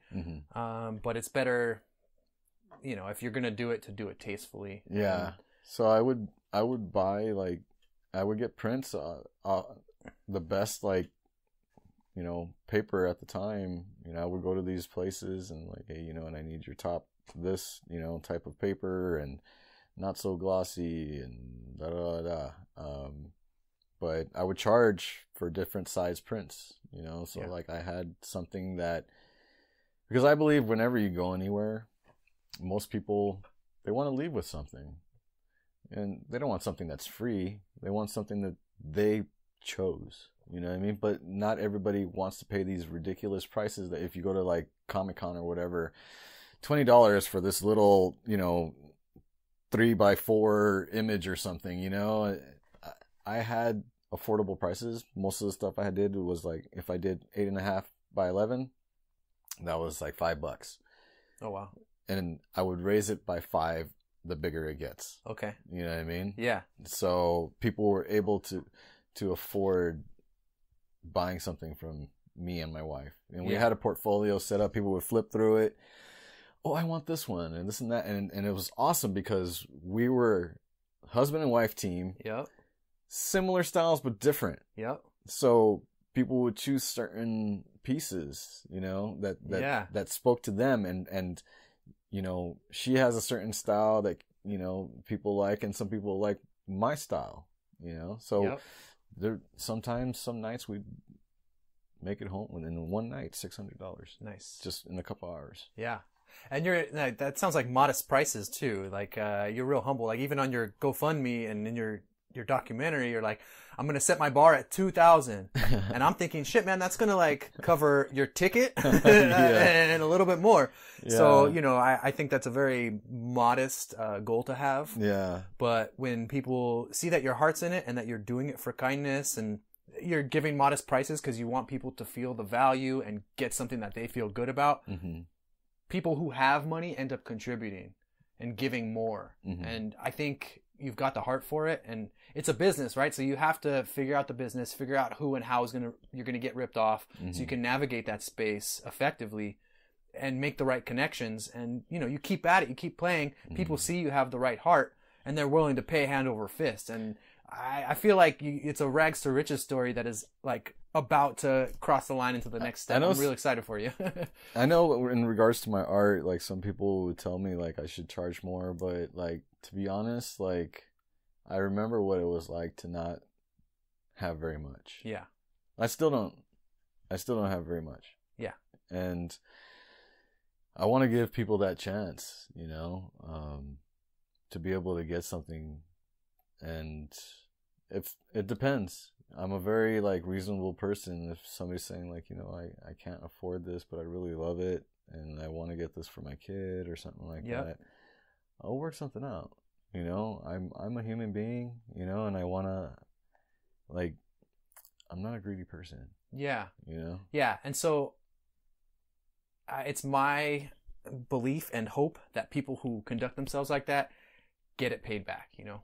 I think I believe in paying it forward. Yeah, so I feel like I feel like good things are going to come for you because you have this not greedy attitude about it. Can we talk about the Star Wars art a little bit? Sure. Just as a tangent. So we're in this middle period right now of your story. Yeah. And I want to work to this documentary. Go for it. But your girl's art. Mm-hmm. I don't know if there's any pending litigation that might stop us from talking about it, but she had this Rebel piece. Oh yeah. And there's photos of this piece before the passing of Carrie Fisher and David Bowie. So it's an old piece. Yeah. And it's a photo. It says Rebel. It's got a picture of Princess Leia with the Rebel face paint. Yeah, of David Bowie. Ziggy Stardust, right? Yeah. The lightning stripe across the face. Yeah. So it's a mashup of these two things. And it's an amazing piece of art. It's on the Facebook page you guys have, your shared art. Yeah. Predating the passing of these figures. Yeah. Then she passes, then he passes, and the art blows up. If you Google Rebel right now, it's like the 5th picture that comes up. Yeah. But it's a meme page that it comes up on, not your girl's art page. Yeah. So I saw you guys talking about it, and I actually saw some articles about it. Like, it got ripped off. Everybody ripped off her thing. People were stealing her artwork. Yeah, because if you really pay attention, it's a painting. Mm-hmm. A lot of the times, like, because we're I don't want to say we're that good. We're decent enough to make something look hyper realistic. Mm-hmm. Okay. Damn near close to a photo, but if you pay attention, it's painted. So people would steal her artwork, and she would have to keep on like mailing cease and desist letters, and it's all these t-shirt companies and stuff like that, like from wherever, and some of them were in the US, and we had to send them letters all the time. But people, high profile actors are wearing her stuff, but they buy it from her. Oh, okay. Good. There's, vultures out there, man. They will take your art. Like sometimes, like when I upload my art to social media, I do it at the lowest quality possible because I don't want nobody taking my stuff. Yeah. And I told her to do the same thing. You got to protect your product like that. Yeah. And it felt bad, because like there were mean comments when people were like, when those actors, David Bowie passed away and Carrie Fisher passed away, people were leaving mean comments like, the artist is like a vulture, this and this and that, and I would have to go in there and tell them like, this is my wife, and she did this artwork before they even she passed away, and this damn t-shirt company is not the people who created it, and this is stolen art. Yeah. But it's really tough because it's huge, what she did, the artwork, and it just gets passed around left and right. But most of the time, it's the small version of that what she uploaded. They don't have the high res art that she made. Yeah, that was incredible to see. So I'm glad to hear that she's. So when people buy it, they get the pixelated version. Or stretched out or whatever. Where can we find her art? It's on Etsy. Okay. Maybe you can post it in a link after or something like that. It's like Art of Leica or something like that. So it's like on her Facebook, I think it was Art by Leica, but then the link was Art of Leica. Yeah. And it was the art of Patrick and Leica Cornett. Yeah. But I'll have all the links in the show notes, in the description of the show, below the episode, and we'll link to your art, to your GoFundMe, to your YouTube page, to her art. Okay. All that good stuff will be just a click away. All right, for sure. Cool. All right, so back to the story. So you finish up college. Mm-hmm. Your father passes away. They got you in there. So now you've got this new family unit with your wife. Oh, it's amazing. And you're part of her family now. Oh, yeah, because you know what? Like, I've never really... She was born in Thailand, actually. Oh, wow. Leica, yeah. Nice. She's Thai Cambodian. Amazing story about her father. Actually, her father... They're very humble about this, but I'm going to say it because nobody ever talks about it, or they don't... There should be a story on her father, for real. All right. Okay. As you know, there was a Cambodian genocide with the Khmer Rouge, right? Yeah. Mm-hmm. Her father was like this really top, I want to say ambassador. He met with the King of Thailand and stuff like that. He was in charge of this village in Thailand called Sarin, and he he was basically the Harriet Tubman of Cambodia. He would bring people from Cambodia to save them from being murdered and brought into this little town in Surin. Wow. And he was in charge of that town, and he took care of the people, and like most old school like Cambodians, they know who her father is. He's actually in a book called Who's Who in the World. Really? Yes. It's just really awesome what he did, you know, to help these people. He lost his whole family. What's his name? Oh, man. That's all something, right. Something M for sure. I forgot. Cool, no worries. But yeah, the Harriet Tubman of Cambodia. That sounds amazing. Yeah. So you've got this this cultural heritage documentary that you made, and hearing and seeing in your eyes the passion for this other story, I got the sense that this is something that's going to continue in your life, of bringing these classic stories forward. I would like to talk about it, but you know, such a nightmarish time. Oh, absolutely. To be talking about that with my wife's family, because she lost pretty much all of her family. I think she has only one sibling left. Wow. Everybody was murdered. Her father had a family. They were all murdered. He had kids and everything. They were just killed. You know, it's a tragedy. You know. Yeah, that's really intense. But getting to know her family, her mom, I love her so much. She's very sweet, you know. My mom's more of like a tough Thai lady. I almost pretty much tomboyish, you know. But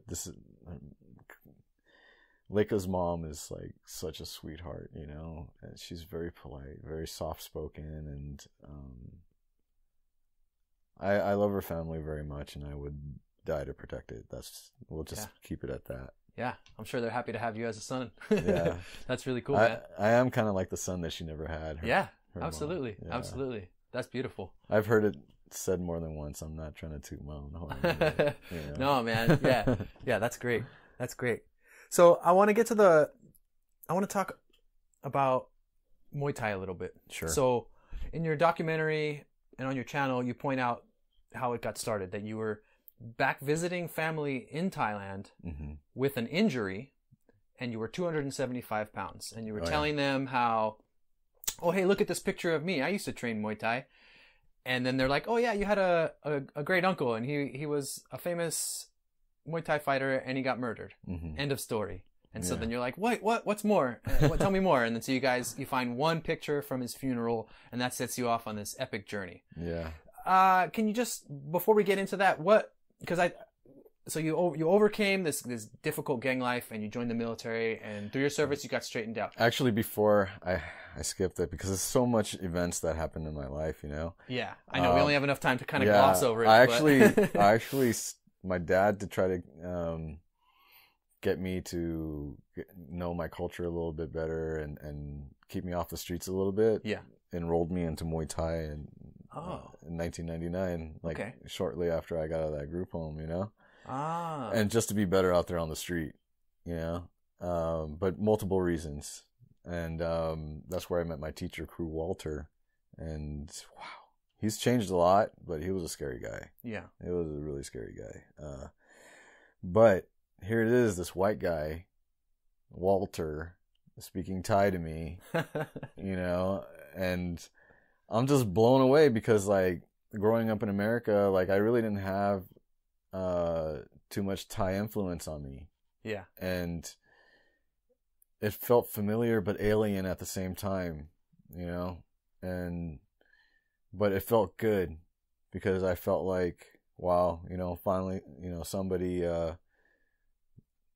from a different background took interest in something from my background. Yeah. You know, and I thought that was really cool because it's something you don't really experience all the time. Yeah. At least for me. So yeah, I trained, and up until 2003, before I went into the military, I was always on and off because, you know, the money wasn't there, and just, but I took that with me into the military, The Muay Thai culture, as well as some of the discipline of the training? Just more of the training aspect. Like, I would take, my teacher had a VHS at the time, and I took it with me when I was on deployment, and I would watch it on the VCR or whatever, and just, okay, let me go try that out on the bags out there. Yeah. And then I had some pads with Muay Thai pads, and I would have some soldiers like hold it sometimes or whatever, so I can practice my kicks and, you know, make them feel a little pain a little bit, you know, because I kick pretty decent. I'm okay. I think so. But it's definitely an eye opener the first time you get kicked with the pads, because if you're not holding it firmly enough, it'll smack you in your face like this. Oh yeah. Yeah. Good times. Yeah, I actually did that to my wife accidentally. Oh no. Yeah, I was like, "Oh, honey, I'm so sorry." Yeah, so that's like something cool too. So I saw you started training, and then you got her involved, and she started training, and you guys both got super fit and super into it, and yeah, that's pretty cool. I'm still working on it. I'm definitely a lot better than when I was, but it's a lot of work. You know, I know a lot of people don't have respect for athletes. I'm not an athlete. Yeah. But I know the hard work that it comes with trying to get your body, because how do you balance everything in life and then also focus on your overall body? Yeah. You know, it's really hard. Yeah. And especially in America, because life is different compared to living in a Muay Thai camp as a kid or a fighter. Your whole life revolves around it. Right, because you eat, sleep, and poop Muay Thai. You know, Yep. Over here you have to work if you got kids. You know, and you're really lucky. So we're here in Monrovia, mm-hmm. recording this at the Lair Studios, and right around the corner, down the block, you've got this world-class Muay Thai studio. So we're really fortunate to have that so close by. Yeah, actually, it wasn't always there though. It was in Pasadena when I first started training with my teacher. He didn't even have his own gym yet, and I'm super happy to see like how he has evolved since I first met him. Because he was out of a gym in Pasadena called Bodies in Motion. And now the gym is Sit Yod Tong. Sit Yod Tong? Yeah. And it means like students of Luk Sit, or Luk Sit is like students of Yod Tong. Yeah. And he's the founder. There's a bio of him on the website and stuff. Yeah, man. He's another individual that, a lot of people would be blown away once they find out who he is and what he's done. He's actually won the lotto and gave money away. Oh, nice. To people, just like people were lining up, and he would hear their story, and he'd give them what he thinks is wow, enough. That's so cool. You don't find that in America. Yeah. You know? Yeah. You don't, and the culture is just different. I feel like, people need to step out of their norm and get to know, especially Thai culture, because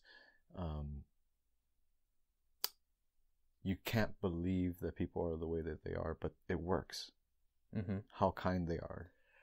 That's one of the first things that I noticed when I went to Thailand. So I only spent like 3 weeks there. I did a tourist thing. I went to Chiang Mai. Mm-hmm. But, I've heard stories my whole life of people expatriating there. And I was like, oh, what's so great about Thailand? But I got there, and not only is the country, of course, tropical and beautiful, right. But yeah, the people were super kind, super nice, yeah, super chill. I just felt warm and invited everywhere I went. Right. It depends on where you go, though. Like there are some dangerous parts. It's because like certain influences are in like Pattaya is a tough town, for sure. Bangkok can be tough. Yeah. But for the most part, when you have the street vendors and businesses, the thing that Thai people understand is that people want to spend their money. You know what I mean? They're there to spend money, and if you're not open to other cultures visiting, you're not going to make any business. You're not helping the country grow. You know what I mean? Yeah. You need to build your country up by because look, Thailand right now, Thailand when my dad was starting to go was pretty much kind of like almost like how Cambodia is now. It's a lot of countryside. It's not very underdeveloped. Thailand is I would say at the time it was developing, but now I feel Thailand is developed. Mm-hmm. A lot of people are moving there. There's a lot of job opportunities, and I'm questioning my living status in the U.S. right now. Would you consider living there? I have, but the fear of the unknown. Yeah, is what bothers me. Yeah. Every day is just another chance to jump off, though. We'll see. Yeah. We'll see how it goes. Yeah. Cool. I mean, we'll keep that in mind, of course. Uh-huh. All right, man. So I want to get us back on track here. So you're in Thailand and you're 275. Yeah. And you have an injury. Did that injury come from the military? Or? Yeah. I don't want to give too much away about that because That's I don't cool. want people to use it against me if I ever decide to like get in the ring. Yeah. No worries. Yeah, but we'll just say I couldn't walk very good. And that contributed to the weight? Yeah, and also like just going to school too, like being a full-time student and stuff like that, and just focusing everything you got and trying to be better at art. Yep. The video game lifestyle, just like eating. It's not super physical. No. And I had I had like a Red Bull and Monster almost like every single day of my life. Yeah. It was weird because I ended up getting a urinary tract infection. Yeah. I didn't even know that was possible from drinking all that stuff. Yeah, and so, I thought I had like a venereal disease. I mean, STD or something. Mm-hmm. Yeah. But yeah, luckily I was just like, oh god, yeah, it's not STD. All the damn times I've fooled around, in my younger days, and came back to bite you. Yeah. No, it just turned out you needed some more water. Yeah. Wow. Yeah. So. I'm going to Thailand and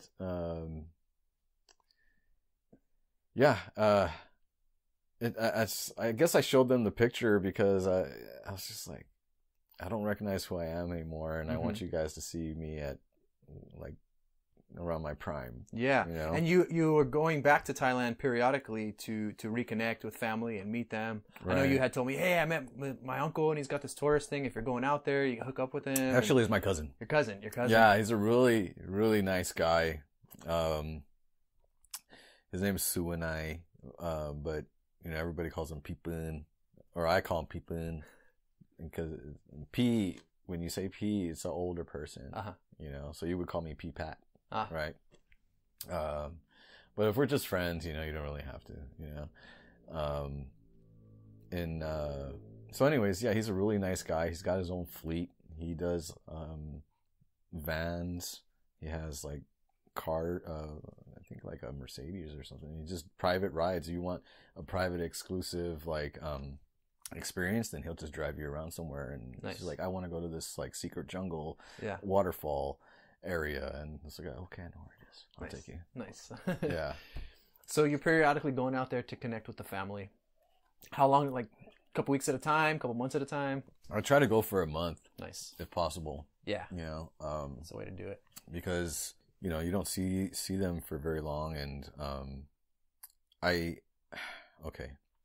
during 9/11, I always told myself never again, because I had this weird feeling coming over me, and I told my parents, I want to go to Thailand. I hadn't been there in years, and I want to see Grandpa. And my family was like, no, don't. Right now, it's not good. Everybody was in fear of traveling, because of what happened during 9/11. And I think a year goes by and my grandpa dies. And I was so upset because I have this weird thing. Like, I don't want to say it's a sixth sense, but I have this sometimes ability to guess something may happen, or like something drives you inside.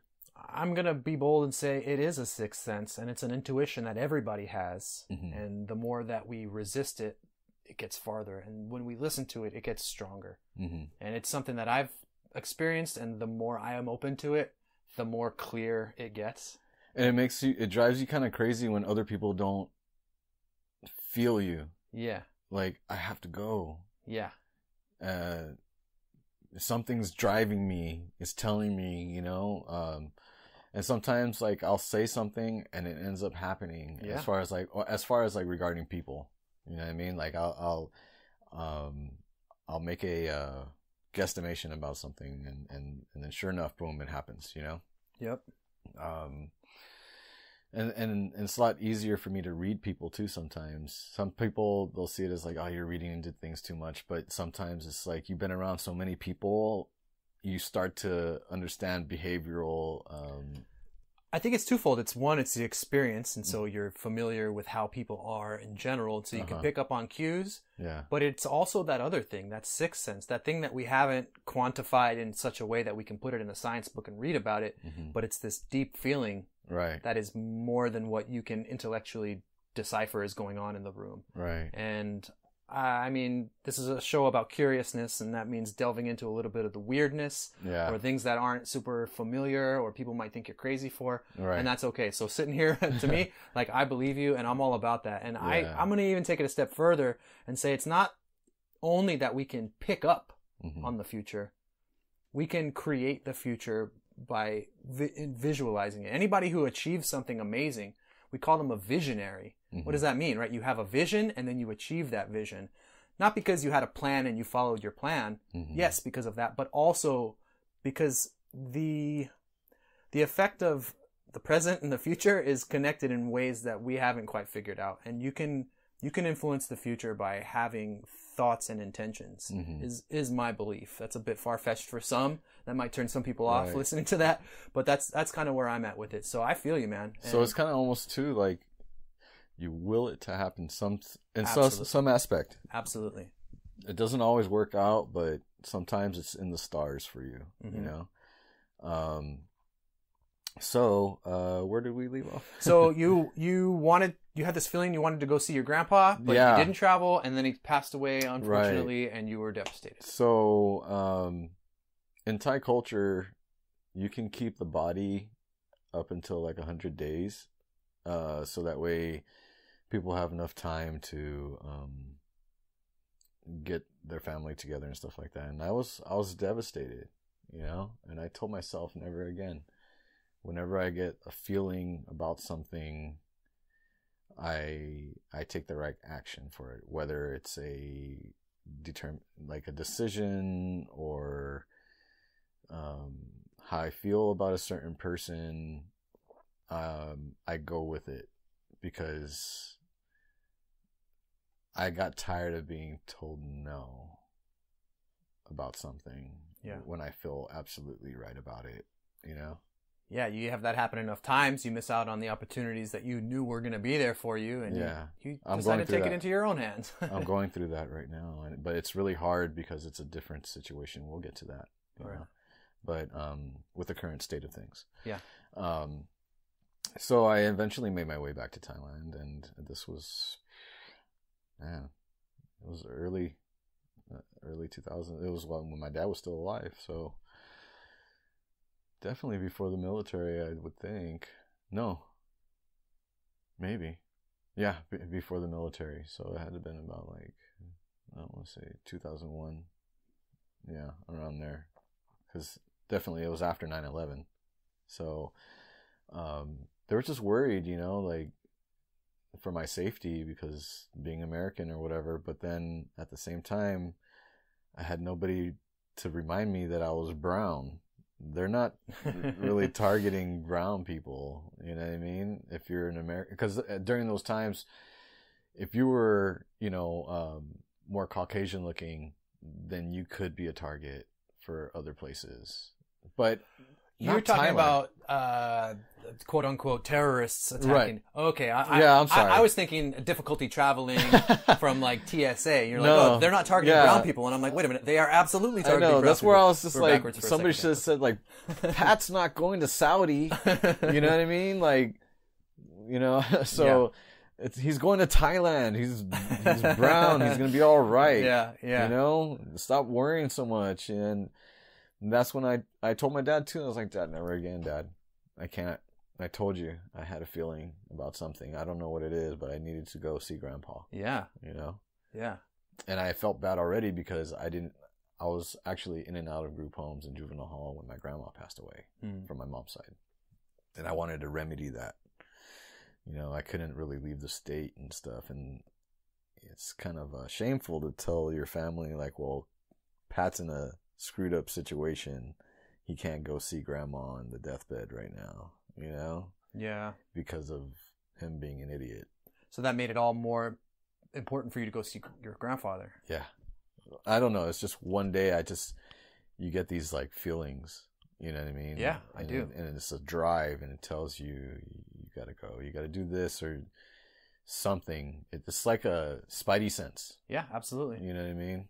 Yeah. So that's when I said, you know what? I'm going to try my hardest to make my own money, save money, and try to go to Thailand every year if you can. Mm-hmm.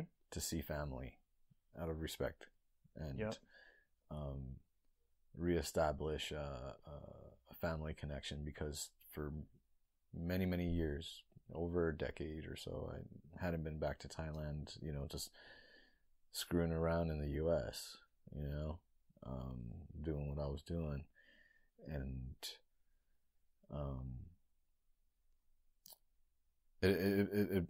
I didn't even think they were going to be a part of my life again after coming back to the U.S., you know? Yeah. But I remedied that. I made that happen because I made it a goal to travel back to Thailand. So you've been going periodically after you got out of the service? Yeah, pretty much. Nice. Yeah. So you're back there at that weight. You show them that picture. And then you decide you're going to start training when you get back to the States. You do a little bit of research there. You find the pictures. You decide you want to start looking into it more. And then what got you to like...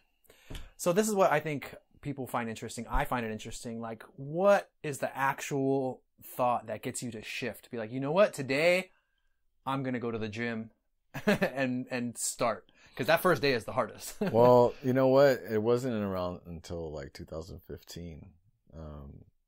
When I started getting back into it, because, well, before anything, I've always been intrigued by my own culture because I didn't get enough of it. Yeah. You know, and whenever like the movie Kickboxer came on, or some kind of movie that involved like Thailand some kind of way, it always, you know, glued me.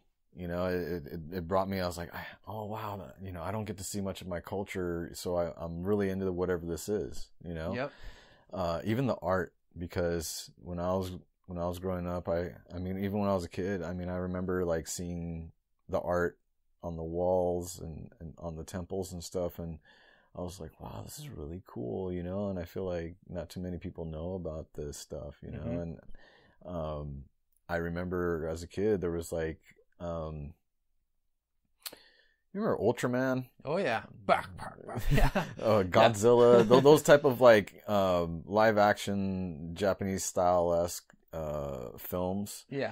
Well, they had one where it was like Ultraman and Hanuman in there. Really? Yeah, and I guess somehow these Thai people got a hold of those old Ultraman costumes or whatever. Yeah. And then they decided to make their own film. Nice. You know, and it's like Hanuman beating up on some like Godzilla enemy type looking creature, you know? Oh man, I can't wait to see this. And it's free on YouTube, actually. Oh, you know I'm going to go look it up after this. Yeah, I think it's called like Hanuman and the Ultraman 7 or something like that. Wow. And I remember, you know, and there's some other films too, the same way with Hanuman. But he was my hero when I was a kid in Thailand, you know? Hanuman? Yeah. Nice. Because, you know, just the way he was, being silly and just, you know, acting like a monkey and everything, you know, but kicking butt at the same time, you know? He's the hero. Yeah. He's great. And so there were some films that, I don't know, you remember Billy Blanks? No. Okay. Thai Bo. Thai Bo? That like an exercise video? Yeah. Vaguely. It was like cardio kickboxing or whatever. Yeah. So before that, he was in a movie. It was called King of Kickboxers. Okay. And they had this big fight at the end. It wasn't like a super awesome movie, but it was in Thailand, Okay. right? And this guy was like getting revenge because Billy Blanks killed his brother, and but at the end they had this like really final fight, but they were dressed in traditional Thai theater clothes. So he was like the red Hanuman monkey, the red one. I don't know what the name is for that. And then Billy Blanks was Tosakan, the main bad guy with like the tiered heads on the 10 heads. Yeah. So that represents the demon from Sri Lanka from the story Ravana. Yeah. And there so you go. As the story goes to different places, he might get a different name. Yeah. Yeah. From the Hindu epic Ramayana. So they were all decked out in the outfits, and I was like, holy crap, this is so cool, even though the movie's like not that great, you know? But I delved into that because growing up in America, you're kind of taken away from your own culture, and I had really nobody. My mom wasn't around, and it was just my dad, so I had to, take whatever I could in. Yeah, absolutely. And definitely Kickboxer and Bloodsport were like some of my favorite films, So yeah, I've tried to mimic drawing Thai art, and I have. It's very hard. It's not as easy as one would think. I mean, they have some similar feel to it. Like if you look at like Hindu art, you know what I mean, and Japanese style art. They look almost cartoonish in a sense, but the line work is so much. Yeah.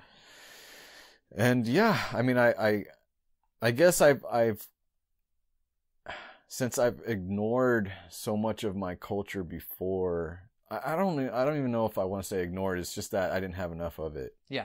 Wasn't around for you to engage with. So, I mean, since the arrival of the internet, it's helped me like get in touch with my culture a lot more. Yeah. Just looking at all the artwork and then trying to get understanding of like, what some of these stories are, like, Hanuman ended up having a kid and stuff like that with a mermaid, and wow, it's like, I don't know that tale. I think it would be an awesome like movie, but I feel like for Western culture, it's too much for them because of the. Well, you'd be surprised. So one of the things that I'm interested in is, like, I don't want to go off on this tangent too much because I want to get to your story. But so the Ramayana tradition, it's all from Middle East to Indonesia and everything in between. It takes on a lot of different forms. But now it's in America, and you've got all these Western devotees of Hanuman and these Hanuman traditions. There's this one epic poem that's recited like a song called the Hanuman Chalisa, and it's in this Eastern Hindi dialect called Awadhi, which is actually its own language, but people call it a dialect because whoever has power has the authority to call it a language. But anyway, so it's this language that all these Westerners are memorizing, these 40 lines in this other language because of their love and devotion to Hanuman. They don't speak the language, but they can sing this 10-minute song in a completely different language because of their love for it. So some of these things that we might think are too fantastical wouldn't translate here. People are finding tremendous value in them. So don't sell yourself short if you want to bring some of that stuff into this culture, because maybe some of the strangeness will intrigue people enough to ask what is the deeper message here. And what I think is happening now as many Americans are turning to other traditions is that, we have lost our sense of religion and morality and values. And so I know for me, I've learned so much from the Ramayana just in terms of the love and relationships between the characters. And I've learned how I can be a better person through the example put forth in some of these stories that I had never even encountered in my own culture. So I think you'd be surprised how much value there is in bringing some of these seemingly strange stories into the West. Yeah, and you got to remember, like, America's still a baby compared to a lot of those other, countries and dynasties. You know what I mean? Yeah, and we're still coming out of the bubbling muck. Like, we can't go forward in a positive direction until we look back at the genocide that started this country, the slavery that built it, and the ongoing systematic oppression of the people who still live here. So as we are coming to terms with our past, making peace with that is the only way we're going to go forward in a healthy way. So I think we're still looking for the tools to do that, and bringing some of the wisdom from older traditions is helping a lot of people to do that right now. I'll tell you what, for example, and it relates to Thai culture, Thailand, even Japan, you know, they knew that they needed to become part of the modernized world. They knew that they weren't going to go anywhere unless they were open to other countries and, you know, people from different ethnic backgrounds coming into their country and assisting however. And look where Thailand is today. You know what I mean? It's so much better than what it was. And money is over there now. There's so many jobs. There's so many Westerners leaving America to get jobs in Thailand. And I'm just like, it's just really tough decision. Yeah, I think from what you've told me about your sense of intuition, that when the time is right, you'll feel it. Yeah. Like, I think, so what you're doing right now is you're planning to go back and forth and do all this research. Yeah. That's going to help you build the network, build connections. And if the time's right, I think you'll know. Yeah. I think you'll know. So I want to get to that. Let's jump right. in here. Sure. So let's talk about your channel. You have a YouTube channel, Nak Muay LA, and your logo is a graffiti logo. I love it. Yeah. It's true to your roots. And so you got a few different videos on there. You review some gear. The most recent one is a video of you doing a round of training in 37-pound chainmail, set to a proper medieval tune with a castle in the background of the video. True to your artistic roots. I love it. You've got a really touching video of your mom reading about your great uncle who you ended up doing the documentary about. Yeah. As well as you documented some fights from the place you train, as well as the fighters from your gym, going around LA at some other events. Yeah. So it's a real cool channel. I think people are going to dig it because you're highlighting the actual stuff that's happening here. You're highlighting Thai culture and Muay Thai culture. And then, like I said in the beginning, it's also documenting your transition and how Muay Thai is helping you. And so I think your passion and your interest in getting to know your roots really comes through. Like people who are already masters in their field, they kind of talk about some of the stuff blasé, like it's casual, like they assume everybody knows everything already. But you're still learning about it and really excited about that, and that comes through. So I don't know if you want to talk a little bit about your channel itself, but I'd like to really jump into this documentary. All right. Well, first, just to go back real quick, back in 2015, I was just tired of being hurt, and the Veterans Affairs really wasn't doing anything for me. You know what I mean? They're just like, here's some painkillers and here's some, you know, some money. I'm still hurting, you know, but I've gotten better since the weight loss. And I wanted to reconnect with my culture too, you know, and my teacher, he's not a bad guy, you know. Some people when they first, you know, look at him, like, oh, he's kind of intimidating or whatever. But you know what? Like, I needed that cultural aspect everywhere, you know. And so I decided to go back to train, and I didn't think of like making a channel or anything like that at the time. It was just more focused on weight loss, but people are, you know, when they hear like how big I was and they see a picture, they're just, wow, you know. But it takes a lot to get your mind right, you know. It's way more mental than it is physical. yeah, that's the same thing with the military too, you know. But there is a physical aspect to it. But you gotta want to have it. It's that same like drive that I have. That, you know, once I set my mind to something I want, I'm not one of those people that really try to dilly dally too long. Yep. You know, I'm just gonna go and take care of it. I don't know. It's just I wanted to.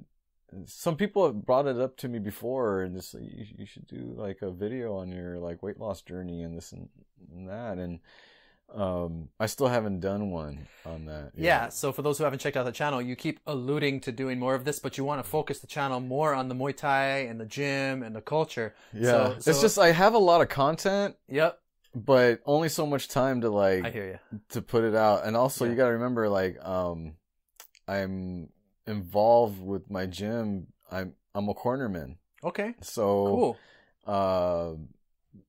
So next week there's a fight, and I'm more than likely going to be, which I'm honored to do, is to help corner the fighter, and if I get a chance, film it. It's not easy to film and corner at the same time. I imagine. Yeah. Yeah. And the perspective is definitely different. You're right there, like at the bottom of the ring, and you're just trying to film, and as to being across the room and getting the perfect shot. So I gotta say, like, your style for editing is fluid and fun. The way you clip it together, like, your ability to track time, I'm really impressed by. The way you clip together the fights and the music, and you have it like starting and ending and in the middle. You know what's funny? You did this in the documentary too, really well. I took this, I learned it in a day. Nice. But I guess I definitely want to try to give it that California feel. It's got that. Even like some of the filters that I put in and stuff. I try to make it look like an old skate video. Yep. It's just, maybe that's why I like it so much. Yeah. So I want people come to, I want them to feel like, oh, this is West Coast. And what's really cool is that I'm not only going to be filming like pro fights, I'm filming the even before amateur fights, because we got this one guy, he's rising. Yeah. His name is Mark, and he's in some of the videos, and he hasn't lost a fight yet, but I've done filming of his like pre-amateur fight. He just had his like amateur debut recently. Yeah. And it's really cool because you get to see the journey of this guy getting up there, and my gym creates champions. Yeah, man. And it looks like a cool place online. I haven't been in there in person. It'd be cool to come down sometime and check it out. But you're entitled to a free session, I believe. Yeah, anybody. On there, I think you get like a free week of training or something when you sign up. I think so. Session or a free there's some kind of trial class, introductory deal. Yeah, it seems like a top-notch spot. It is, and it's a very famous camp in Thailand. And as you know, I kind of like brought up a little bit of our grandmaster, what he's done, and he's like one of the most well-known like Muay Thai coaches and trainers out there. Yeah, there's a nice biography, or brief, but nice biography. He's a very special guy on the website. A very special guy, he is. So yeah, I decided to make this channel, and I wasn't gonna delve right into my grandmother's brother's story just yet, but it's one of those sixth sense, like I said, well, since my job let like 90% of its workforce go, including myself, maybe this is a push for me to do the story. But I feel like there's so much more to it. Yeah. I only have like a portion of the story. So this is like draft one. Yeah. And that's what I'm so impressed by. So this documentary, your great uncle Sakchai Nakpayak. Uh-huh. So in this documentary, you talk about it's a little bit biographical in how you talk about how you came to make it, but it focuses on his story. Mm-hmm. And I just want to compliment you on how you presented it, because it seems like there's clear-cut scenes throughout it, so it keeps it moving along very well. We're kind of having a very casual, long-winded conversation now, but your narration in the film is tight and it's to the point. Mm-hmm. And what I was really impressed by is how you took these old fight details and narrated actual fights with them. So you've got the sound of the crowd in the background, and you're narrating blow by blow and the knockdowns, and you've got these recorded details, and you make it feel like the fight is alive. It's from the 1950s, for Christ's sake, but I feel like I'm in the ring. Yeah. And that's due to your narration with the punches, the kicks, and I was captivated the whole time listening to it. And I listened to it again this morning in preparing for a conversation as I was getting ready, but I just listened to the audio as it played, and even the audio without looking at the amazing footage you put together was enough to keep me wrapped. So I know we were kind of casually talking about maybe you putting out a podcast, and I think what you're doing is already sufficient for that audio if you didn't include the video, which for podcasts, some people do include video. But I absolutely loved it, man. Your narration is spot on. Your fights are good. And I'm really excited to see how other people are going to react to it. Well, you know, the thing is, it's really a little gem of Thai history because most of like I said, I think earlier in our conversation, everything was like word of mouth back then. So you don't know, like, well, it's just a legend. And then also you have like that effect where you hear one story and then it changes when it comes back around to you or whatever, you know. But this is very rare and I just started out with the photo, man. Yeah. So let's tell that story. You started out with the photo. Yeah. And what happened? And so, you know, I wrote down the name, how they pronounce it in Thai, and it's just really tough because I was like, okay, where do I go from here? You know, they didn't say how famous he really was. I mean, this is like finding out, like, let's say Muhammad Ali, for instance, right? Like 100 years from now, and he was just casually forgotten about, right? And then you find out you're related to him. You know what I mean? Yeah. And then like the information is scarce. You don't know where to look. You don't know how to find it, and your searches aren't very good, right? Yeah. So with my grandmother's brother, so I Googled his name, and as you know, in the documentary, this one like forum came up, and it was like an old Muay Thai forum, and somebody scanned some pages from a book, there he was. I was like, I recognized him right away, and he was like dead center, obviously, like top fighters of 1950 or something like that, right? 1950s, and I was like, that's him, you know, undeniably. And I was like, wow, that's so cool. I found him, and I didn't realize he was in a book, you know? Yeah. But that's where curiosity takes you, you know? You just gotta just try, right? Yep. And so I was like, oh man, I hope this isn't it, you know? If he's in a book and they're saying he's like one of the top fighters of the 1950s, there's gotta be something more out there. Yeah. Right? So there's this female fighter that I follow. I really love her attitude. Her name is Sylvie Von Douglas. She's known to be the first foreigner to have like over 100 fights in Thailand. Oh wow. Yeah, she's like on fight 250 something or whatever, and she's high in there right now. She's still fighting. Yeah. Oh cool. And she's super humble. She's like exactly how I would want like people to view Americans. You know what I mean? Yeah, we not have the made idiot, quite the name for ourselves around the world. Not the idiots that we can be sometimes. You know what I mean? Yeah. Like acting stupid and making us look bad in other countries. You know? Yeah.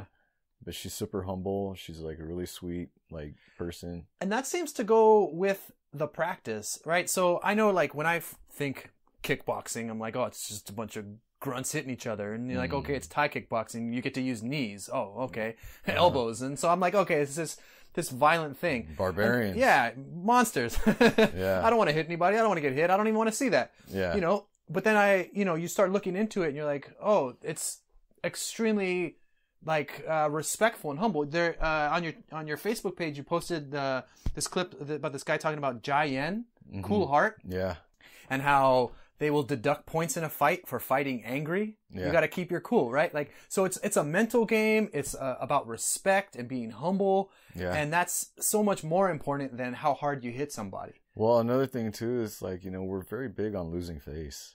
Yeah. You know? But ever since I was a little kid, I was always taught to respect your elders. Whenever somebody comes in that's older to the house, you swadee cup, you know, and they tell you right away, what di pa, you know, that means like your auntie is a little bit older or whatever, right? And you do it, you know, and you're just like taught that way from being a kid, you know, I mean, it's not to say that, you know, Thai people can't be violent, because they can be. They, you know what I mean? But people are people. Yeah, but in the Muay Thai culture, respect is everything. Honor is everything. Respect to your teacher, your school, your family, whatever deity or God that you believe in or whatever, you know, it's all about respect. To be honest, you see these guys like banging it out in the ring and just like totally like hardcore, you know, but some of these guys that you meet outside the ring, they're like some of the sweetest, shyest people you'll ever meet. Yeah. They'll be like, no, I cannot, no. Yeah. You know, just very shy and timid, some people, you know? Mm-hmm.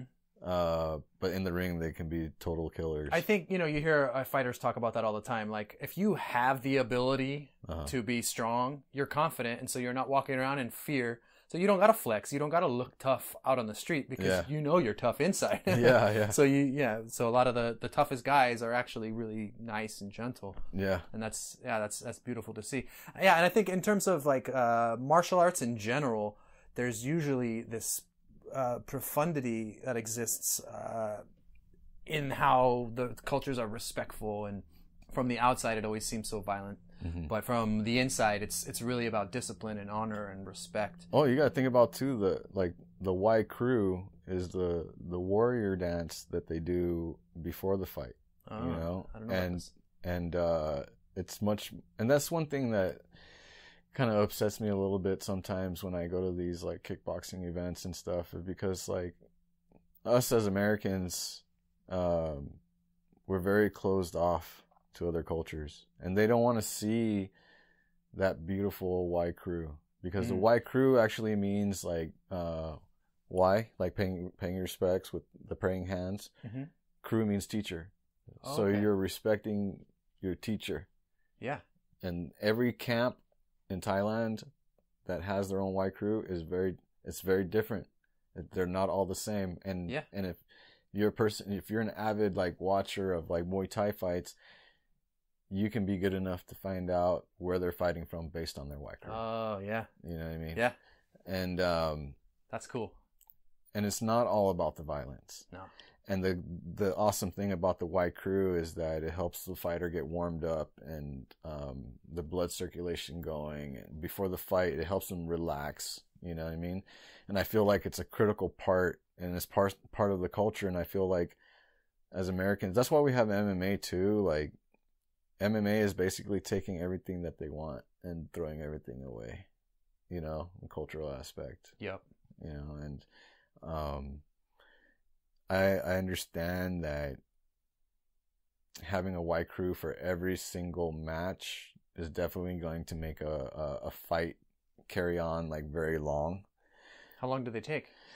There's usually 5 rounds. So 5 rounds, 5 minutes. Sometimes it depends on the if it's amateur. I think it's like 3 minutes. But how long does the Y crew take? Or 3-5 minutes. No, I mean, well, the Y crew can take up to 2, 3 to 5 minutes, depending on the school. Okay. Wait, I think it's like 3 5-minute rounds for, yeah. So it can add like an extra half hour, 45 minutes to the whole event. Yeah, I mean, which a 3-hour event is going to make it that much longer. So I mean, I understand that aspect, but they should allow each fighter to like, and they also seal the ring. They walk around and they hold the hand on the rope, and then they kind of like do a little like motion or a prayer at each corner, and it's to remove. It's a spiritual thing. Yeah. To remove all the negativity in that ring or whatever is left over, or just some people think it's bad spirits or whatever, you know, it just depends on what you believe. So Thai culture is really interesting. So I learned a little bit when I was there. So it's a fusion, right? So the before Buddhism and Hinduism entered, there was animism. And so the temples are in this animist form, and you have a Buddha inside and a Hanuman outside guarding it. So it's like this really interesting fusion of traditions, and they didn't do away with one or the other. In the West, nowadays, we think we have to have clear delineated lines. Either you're this religion or that religion. Yeah. But throughout history, it wasn't so clear, and you could mix it really easily, and it wasn't a big deal. It's very reminiscent of like what natives did. Is like believe in like spirits of the forest and nature spirits. It's kind of the root of most or many world religions. I've actually just started delving into that recently. Actually, Nice. You know, there's some pottery and stuff like up north that they found. There's like an excavation site or something like that. And they found some like early pottery and stuff like that. It's pretty cool. Yeah, I didn't even know that. I'm super interested in history and archaeology and like the anthropology of religion and how it's moved throughout Asia and Southeast Asia. It said that the original settlers were actually African. Wow. If there's actually a tribe right now in Thailand, I believe somewhere up north, you can tell that they're definitely half like African and half Asian. This mix that you can tell that they're like the last surviving like tribe of like original, because if you look at Thai people, you got like dark people like me, you have your very light, like almost like Chinese looking, because there's influences from Mongolia, India, Africa, and so that's why you see many different colors of Thai people, but they're all Thai. Yeah. But even your great uncle, you said in the film, his father was Chinese. Yeah, definitely. But my mom's father, super dark, super dark. Yeah. Yeah. And then there's a lot of what they call hill tribes in Thailand. People who aren't part of the main Thai population. They stay somewhat isolated. Yeah. And preserve their culture and. Right. So like right now, I mean, thing that's going on in Thailand is, you know, it's a lot of the media kind of messed up.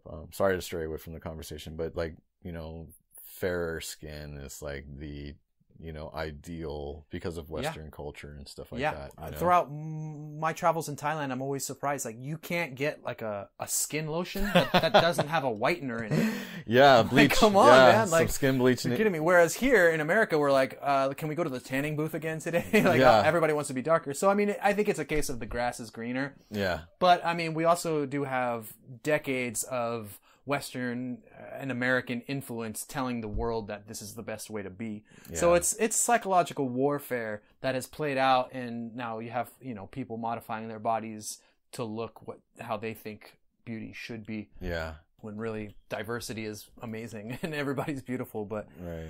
Yeah, it's a trip, man. So yeah, let's get back to so trying to find out. I messaged Sylvie and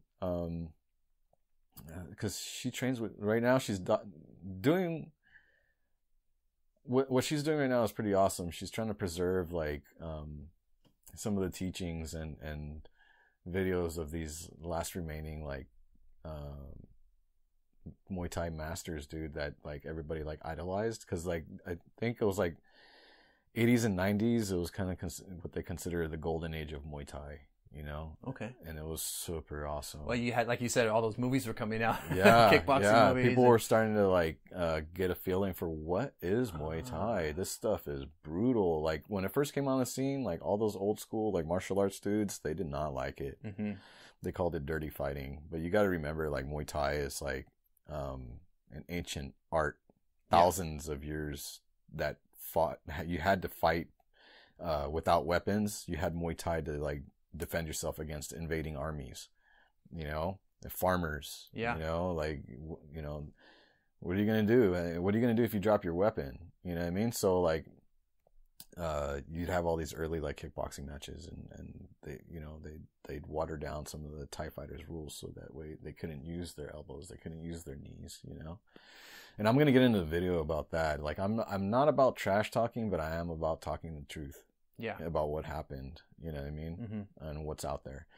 So, you know, Sylvie, you said in the video, like, you didn't really know where to go, and you saw her, and she seemed like a nice person, so you reached out to her. Yeah, and she sent you a bunch of pictures from a book she had. Yeah, and I was like, oh man, that's super awesome. Like, where'd you get this book? And a lot of it was in Thai, you know, but a lot of the important stuff, like, that said who he was and stuff like that was in English. Nice. And, you know, when I first talked to her, she was like, I was like, is that it? You know, is there anybody else you might be able to point me in the right direction and know about him? She's like, maybe one guy that kind of like teaches Muay Thai for free on the weekends at Lumpini Park, and but he might. All you're gonna probably get. Don't be surprised. Don't feel bad if all he says is, "Oh yeah, he was a good fighter," and that's it. You know? Yeah.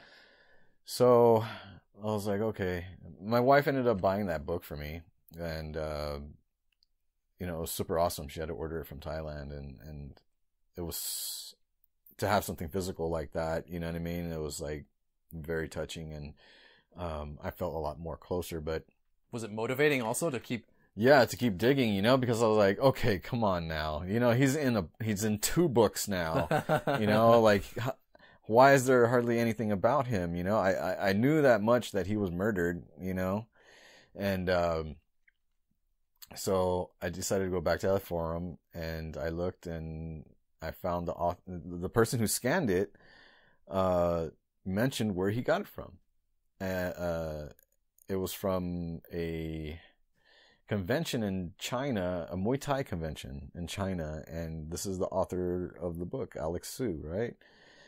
You know, me just being curious and just wanting to go and dig some more. I was like, oh, I found him. You know, I looked him up on Facebook, and I messaged him, and the only way I knew it was him was because like some of the pages that were scanned had this like statue of this like I think it's Naikonomtom. It's a famous Muay Thai fighter that fought off like 10 Burmese soldiers. It's another awesome story. Thai people are very proud people, and that definitely, you know, makes a lot of Thai people proud, because he won his freedom by defeating all those. Oh wow! He was a prisoner of war. Yeah.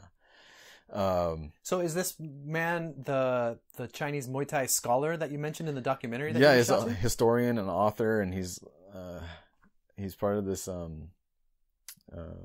He's been on like the Muay Thai Council and stuff like that. He's a very important guy, you know, but from China, and I'm still tripping out like how this guy Alex is able. I mean, it's not just on my uncle.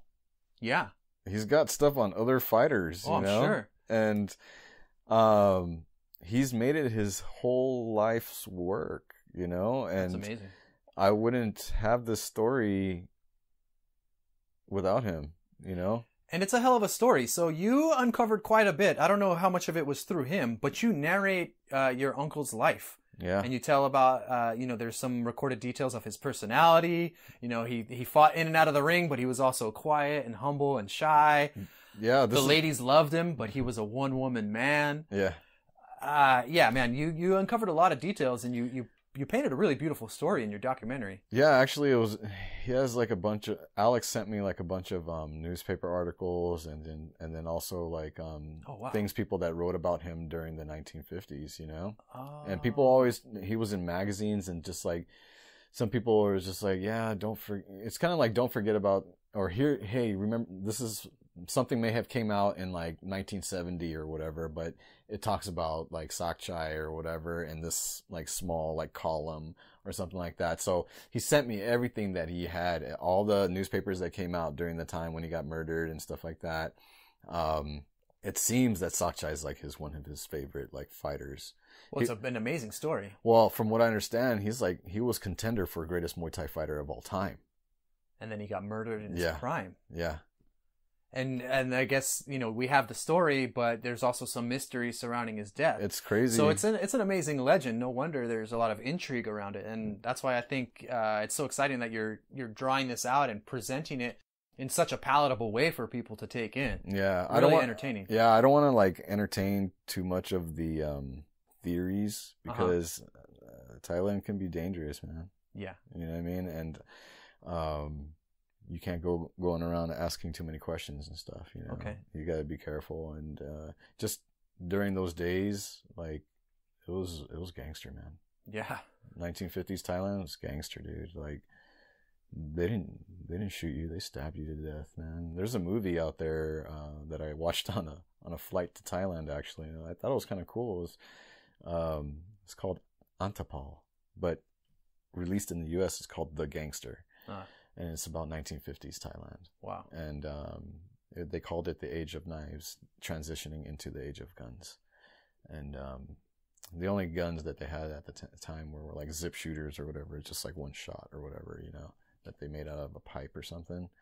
But yeah, the Thai dudes walking around with like pompadours and looking like Elvis and stuff. It was definitely revisiting it. It kind of made me visualize a little bit like how life was like for my uncle, you know?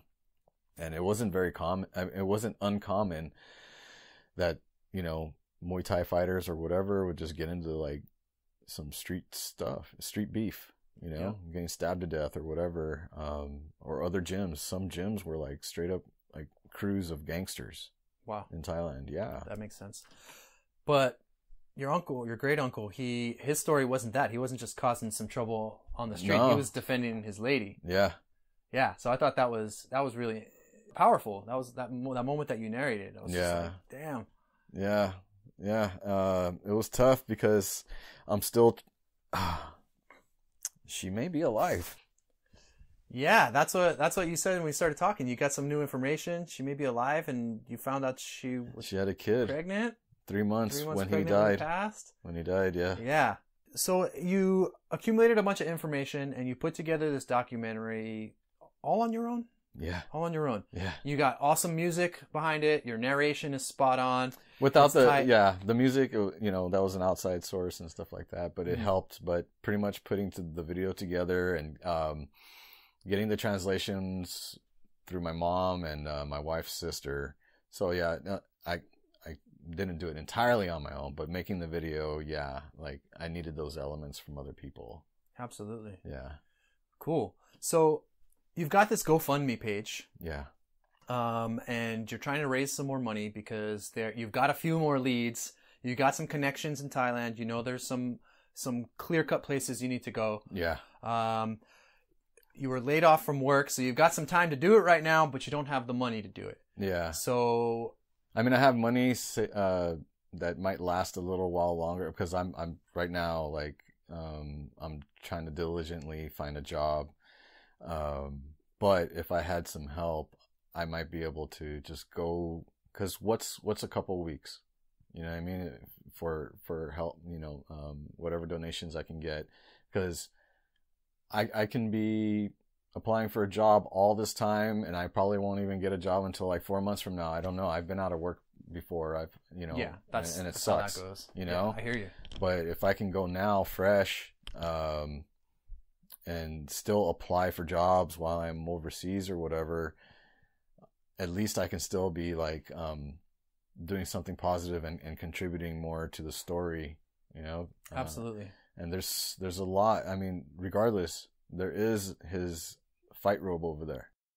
Yeah. And they're not just going to give it to anybody. I'm the only one that's doing Muay Thai in the family right now, and I feel it's a good way to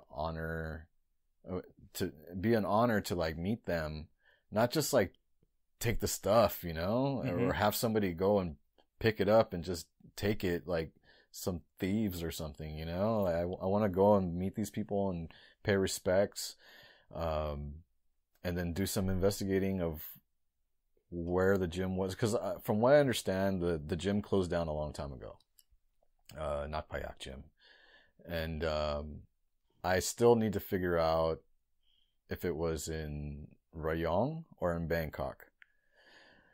I have to talk to like old school dudes. I mean, supposedly there were some fighters a couple fighters that fought under that gym name. I have to talk to Alex again, you know, to find out if he knows like who these people are, so that way we can like track them down. Yeah.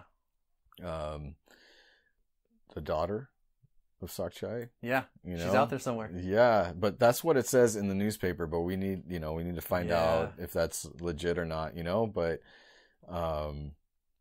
you know, I gotta, like, it feels weird. I know what I'm doing and other people were hearing this story, but I feel like my family members, I don't know if they feel like how important it is, that the story is being told, because to them, so, you know, grandma's brother was a Muay Thai champion. That was it. He was murdered, you know? but they don't realize that. I feel like some of them don't realize how important it is to other people that we have this history, this story, because what Sylvie's doing right now is preserving what these masters have done, you know, before they go. Yeah. You know what I mean? Or the knowledge that they have to share before it's lost forever. And we've already lost a lot of like techniques and masters and stuff like that. But what I have with my granduncle is very rare, you know? And I feel like it's a treasure for Muay Thai culture. You know? Yeah, absolutely. I personally am not very interested in Muay Thai, and your story is a treasure for me. Yeah, I love a good story. Doesn't matter like what it's about necessarily. If it's a good story and it's got emotion and you're connected to the characters, because it doesn't matter what we're doing. We like we said in the beginning, we share the same human values, right? So yeah, I'm not very interested in Muay Thai, but your story, your personal story, and the story of your granduncle had me just captivated the whole time. So I think culturally, it's important in and out of Muay Thai circles. And I feel it's important too, because I feel like we're losing a lot of ourselves, getting in more into the modern age. Yes, you know, I agree. But there are still people who practice the traditional arts of like mask making and the traditional dancing and stuff like that. You know, that is definitely preserving the culture. But imagine if you could find out who was the first person who designed that. Yeah. You know what I mean? Yeah. That's part of history, you know? Yeah. It's like this person actually came up with how this looked. And this is the art style that the person who created it is so-and-so or whatever. Maybe they have that information, but what if they never did have that information? You know, it's just the more things that you can put into history, you know, it's just, I feel it's better to know where you come from and just more information about it, not just something lost to history. Yeah, absolutely. You It know? makes the understanding of it and the appreciation of it that much more rich and colorful. And I think sometimes having more details inspires people to get more into it, right? Like if you wouldn't have, if your family would have just said, "Oh yeah, you had an uncle who did that," you'd have been cool. You'd been like, cool. But when you saw that picture, then you're like, bam, I got somewhere to go with it now. So having a little bit can go a really long way. So the work you're doing, it's, you're getting your foot in the door, but it's, it's opening it up. Like it's getting me interested in Muay Thai. Sometimes it's, I feel like I'm chasing a ghost, you know? And, it's just really tough, you know? It's like, cause I don't know where it's going to lead to, but, even with the story that I have now, it's cool, but I know that there's more. I mean, I still have a little bit that I know that I still need to gather, you know? Yeah. Because if I do find the other students, I can preserve the Y crew. Yeah. That's very important. Yeah. You know what I mean? Because if I can see what the Y crew looked like, I'm saving that. That's like, the way you explained it, it's like this prayer and this homage to the teacher and to the lineage. And that seems like a powerful component. I'm glad that's something you're I don't want it to be lost to like history. Yeah. You know? Even if it's some old man trying to recreate it, at least I can try to mimic it, you know, what it looked like, because I'm pretty sure if they're in their prime, it looks so beautiful. But who knows? It might meet an old 80-year-old guy that knows how to do it beautifully. That'd be super cool. You know? Yeah. So I think your cultural preservation work is what excites me the most about it. I'm curious to know what you're going to dig up. So people can check out your documentary on your YouTube page. Yes. Nakmuay LA. Yeah. N-A-K-M-U-A-Y-L-A. But they have to go. LA. Yeah. M-U-A-Y L-A. Yeah. Nakmuay. And we'll link to it in the show notes. Like I said, people can check out the documentary. 30 minutes on there. Yeah. And then they can go if they want to your GoFundMe page. So right. I definitely want people to watch it and to share it if they like it, and if they want to contribute they can do so on your GoFundMe page, which you say in the video you're happy to give people credit where credit's due and make them part of this project. Yeah. And that money is going to go to funding your future studies and getting these artifacts put in museums and going towards a proper preservation of this culture. Yeah, because the thing is, like, not everybody's going to give up information freely either. Yeah. You know what I mean? And I got to be prepared for that too. If they're going to say, oh, you know, give me 500 baht, you know, and I'll tell you where, you know, Nakpayak gym used to be. Yeah. I'm not going to turn that down. Yeah, so that was another thing about Thailand. So when I was there, all the tourists I was with, they were like, oh yeah, no problem anywhere, except I got pulled over by the cops today, and I didn't have an international license, so they shook me down for half the money in my wallet. So yeah, apparently that's one of the things that people do in Thailand. They'll ask you for money to get by. So that might be part of your adventure. It is. And honestly, like, the reason why, and I'm being humble about it, because I feel like 2000 is not very much, but I also have family to help me. Yeah. So, I mean, I could, like I said, I mean, you know, I'm a straight shooter, you know, appearances. I don't want people to judge me on the way I look, and I know about my past history and stuff like that, but that's not who I am anymore, you know, and I believe in being honest and good and being a straight shooter. So I have family that can help me. I have my cousin that's a tourist, and I want to be able to pay him. I know, you know, he probably might, you know, give me a discount or whatever like that. So I factor that into that spending as well. And I just know I don't need to stay in some like 5-star hotel. You know what I mean? I can stay in like a little shack or whatever in a mosquito net, you know, and budget my money so that way I can find it. And honestly, if I don't, I'm going to have like a small portion of my personal money that I'll try my best to like use. And then, whatever I don't use for, what's been donated, I would want to try to like disperse it back evenly to everybody else. Like, so whether they get $5 back or whatever it is, because I'm only dedicating that, 2,000 towards like whatever I do for the trip and film. Yeah. You know what I mean? Well, remember, it's an ongoing effort. So even when you come back with this information, you can need time to put it together. And if you do end up putting a proper full-length documentary together, that's going to require resources as well as distribution and all the things that come along with that. So have the long-term strategy about that money too. Well, actually, the way the next film is going to be more, my vision is narrated by Sakchai. So you're hearing the story in like maybe somebody's like typical Thai accent. And, you know, I was born in Chonburi or whatever, you know what I mean? But like, that's how it's going to be. Yeah, that'd be cool. That's how I want to do it. And I want to do this like, you know, maybe from the History Channel or something similar to that, like how I remember the History Channel, like some kind of special, you know, before they went off on the alien tip. Yeah, because like my journey of discovery, that's done. You know what I mean? The more important story is the story of Sakchai. You know what I mean? And then maybe after the documentary, like on some kind of DVD, it's like a special feature where it talks about my discovery or whatever, you know, and what we're doing here, kind of like going into like how the whole story came about, how it was found out and stuff like that, and like special features or something like that. And it'll be on a disc. Yeah. You know what I mean? So I want to make a movie, and me and Alex are talking about it. I didn't even bring it up, you know, it was more Alex, that kind of suggested it. He said it would be a great movie, you know, to talk about, because there's a lot of Muay Thai movies out there, but none I don't think would be as great as this.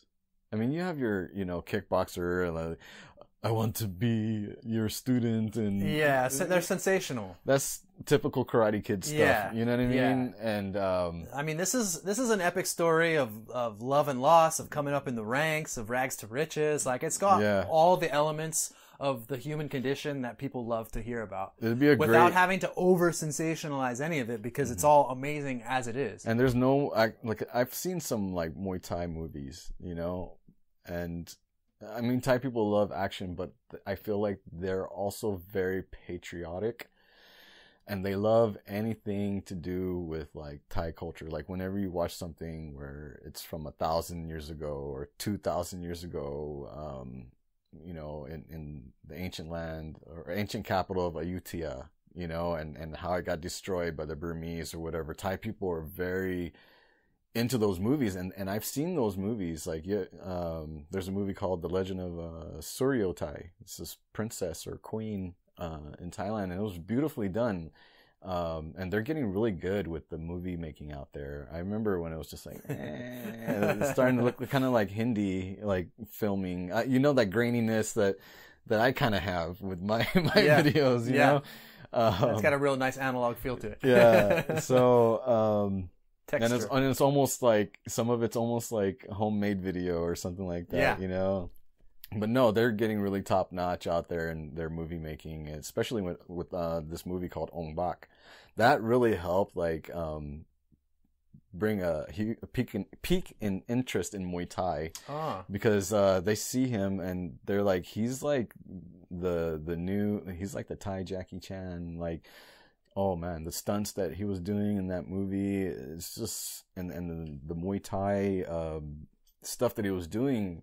Not everybody can even achieve that, but he's an actor, but he's super badass. And Jackie Chan it also features Kru Yod Tong Senanan, our grandmaster in that movie. Oh wow! Yeah, bringing it all together. Yeah, tying it all up. You know, that's cool.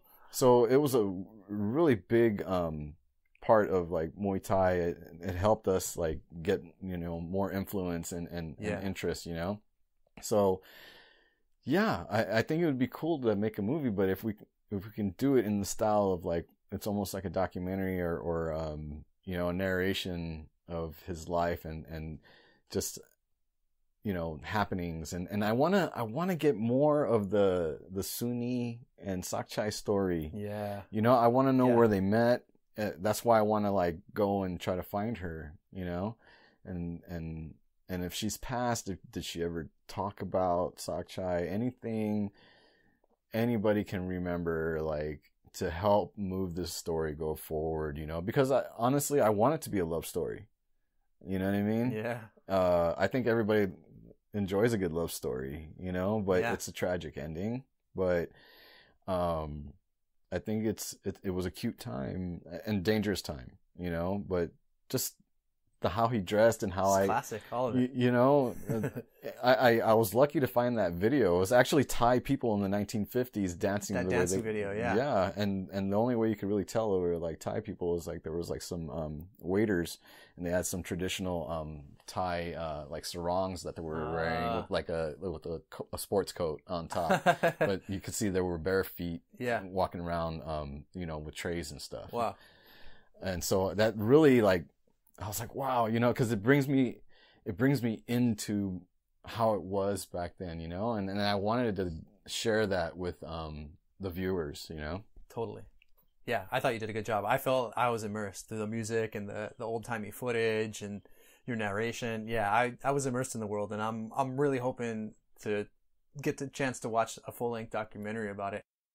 So before we wrap up about your uncle and your documentary and your channel, is there anything else you want people to know about your channel, the documentary, how they can get in touch with you, and what you want to get for contributions? If you need any other help besides money, I know somebody's going to be helping you to do you want to put your narration into Thai so the Thai people can enjoy it properly.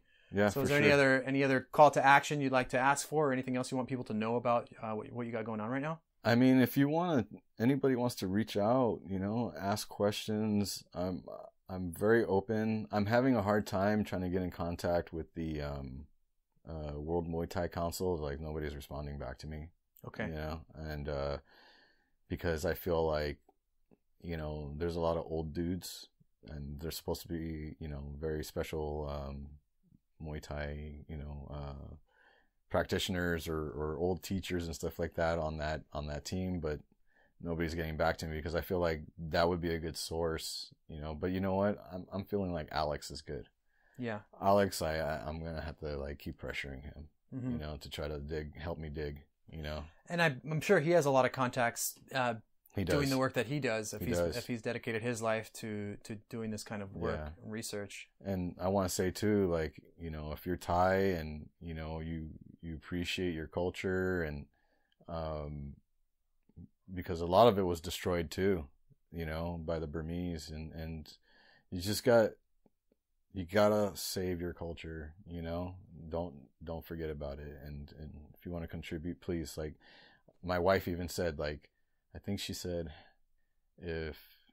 what was it? She said, yeah, I think it was only 100 people that donated like $20. You already, you know what I mean? And you know, I used to donate to other people's causes too, you know? Yeah, absolutely. And the way I figured was that, hey, if I'm going to be spending $60 on a game or whatever, I might as well just give the $60 to this person who needs it. You know what I mean? Yeah. And that was my mentality going into donating something to somebody, you know? But, you know, it's really hard to ask Americans for anything, because especially like nowadays, like, you hear about all these scams and stuff like that people do. And,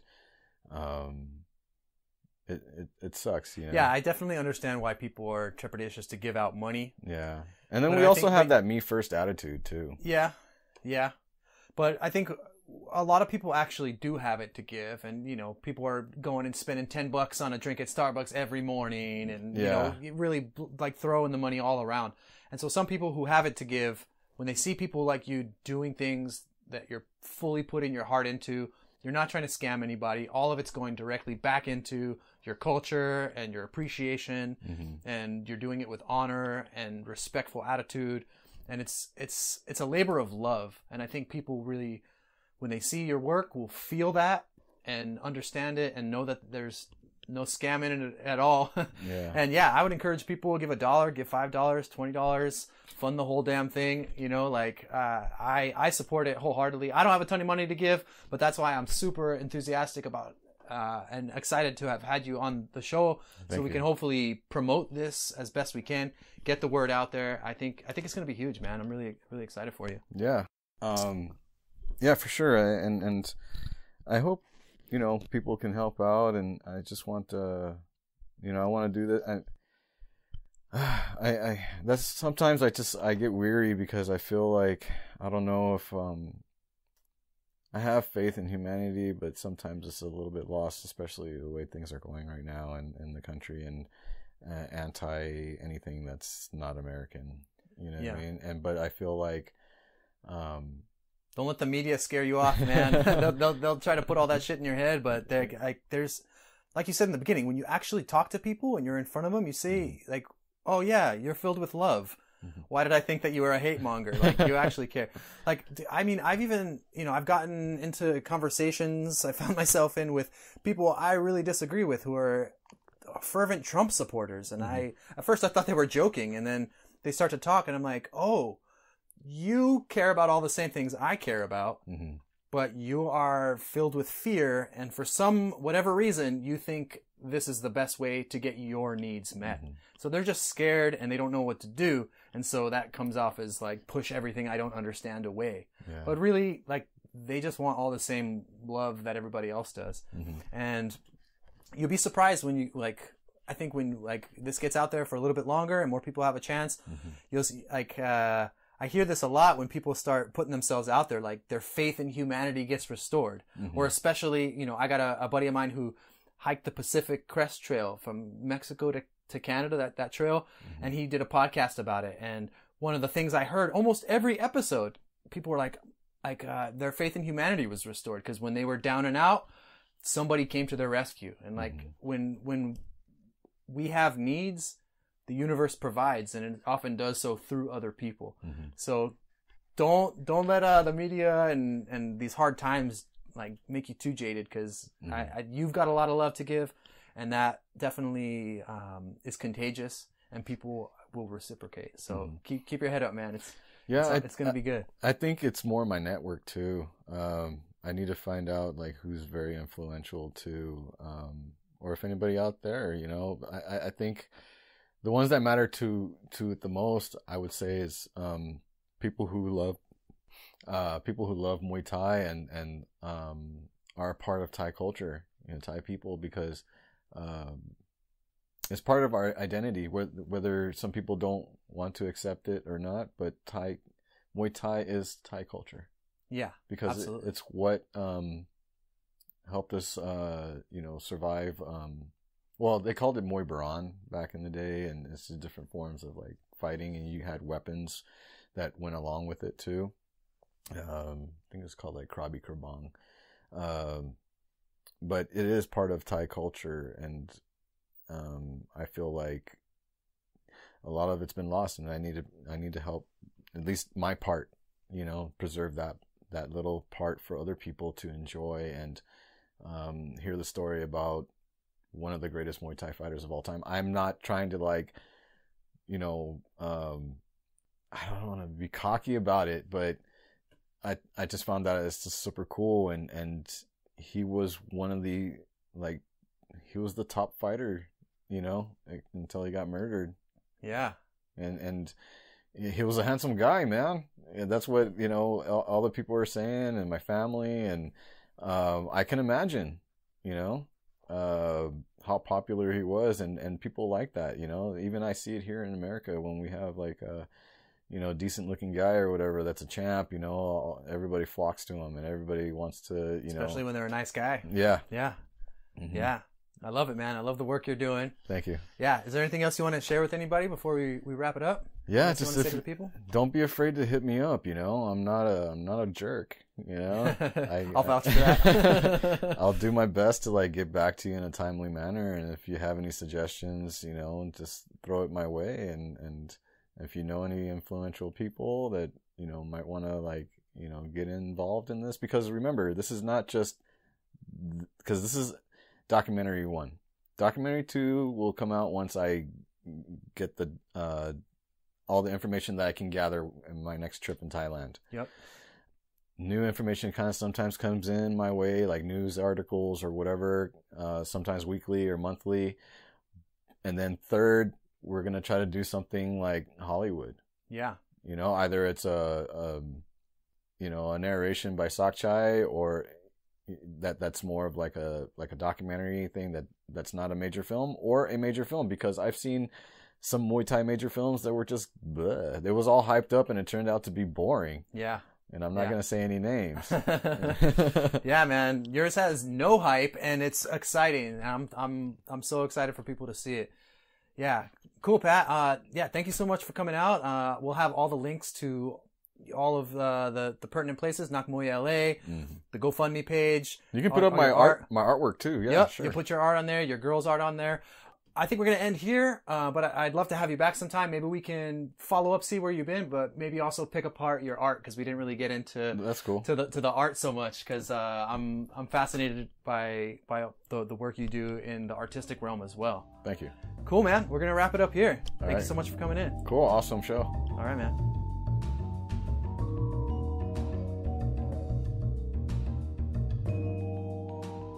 Okay, what did you think? That was my conversation with Pat Cornett. Head over to Pat's YouTube channel, Nak Muay LA. Watch his documentary about his granduncle, Sakchai Nakpayak, as well as his many other wonderful videos. And if you have it in you, head over to GoFundMe and make a financial contribution to Pat's fundraiser. He would really love to be able to go back to Thailand and uncover more stories and artifacts to preserve the legend of his granduncle for the sake of Thai and Muay Thai culture. All the links you need are at aflairforthecurious.com and in the show notes to this episode. That said, you can also find a way to contact us there. I would love to get some feedback. Let me know what you thought. I was a little nervous for this episode, but I assure you my interview style is chilling out as things are going on. Be sure to tune in for the next episode. Subscribe so you get the notice or the download or whatever it is you get on your podcast app.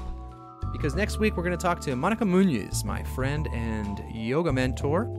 She is from Puerto Rico, and we're going to get into some recent developments in that neck of the woods, as well as the ongoing conversation about the changing roles of the teacher-student relationship in the era of Me Too. All right, again, all the links you need are at aflairforthecurious.com. I would love to get some feedback. Thank you so much for listening to this episode. I hope you liked it. wish you all the best. Stay curious. Never stop asking questions and keep your heart open. Have a great day, everybody.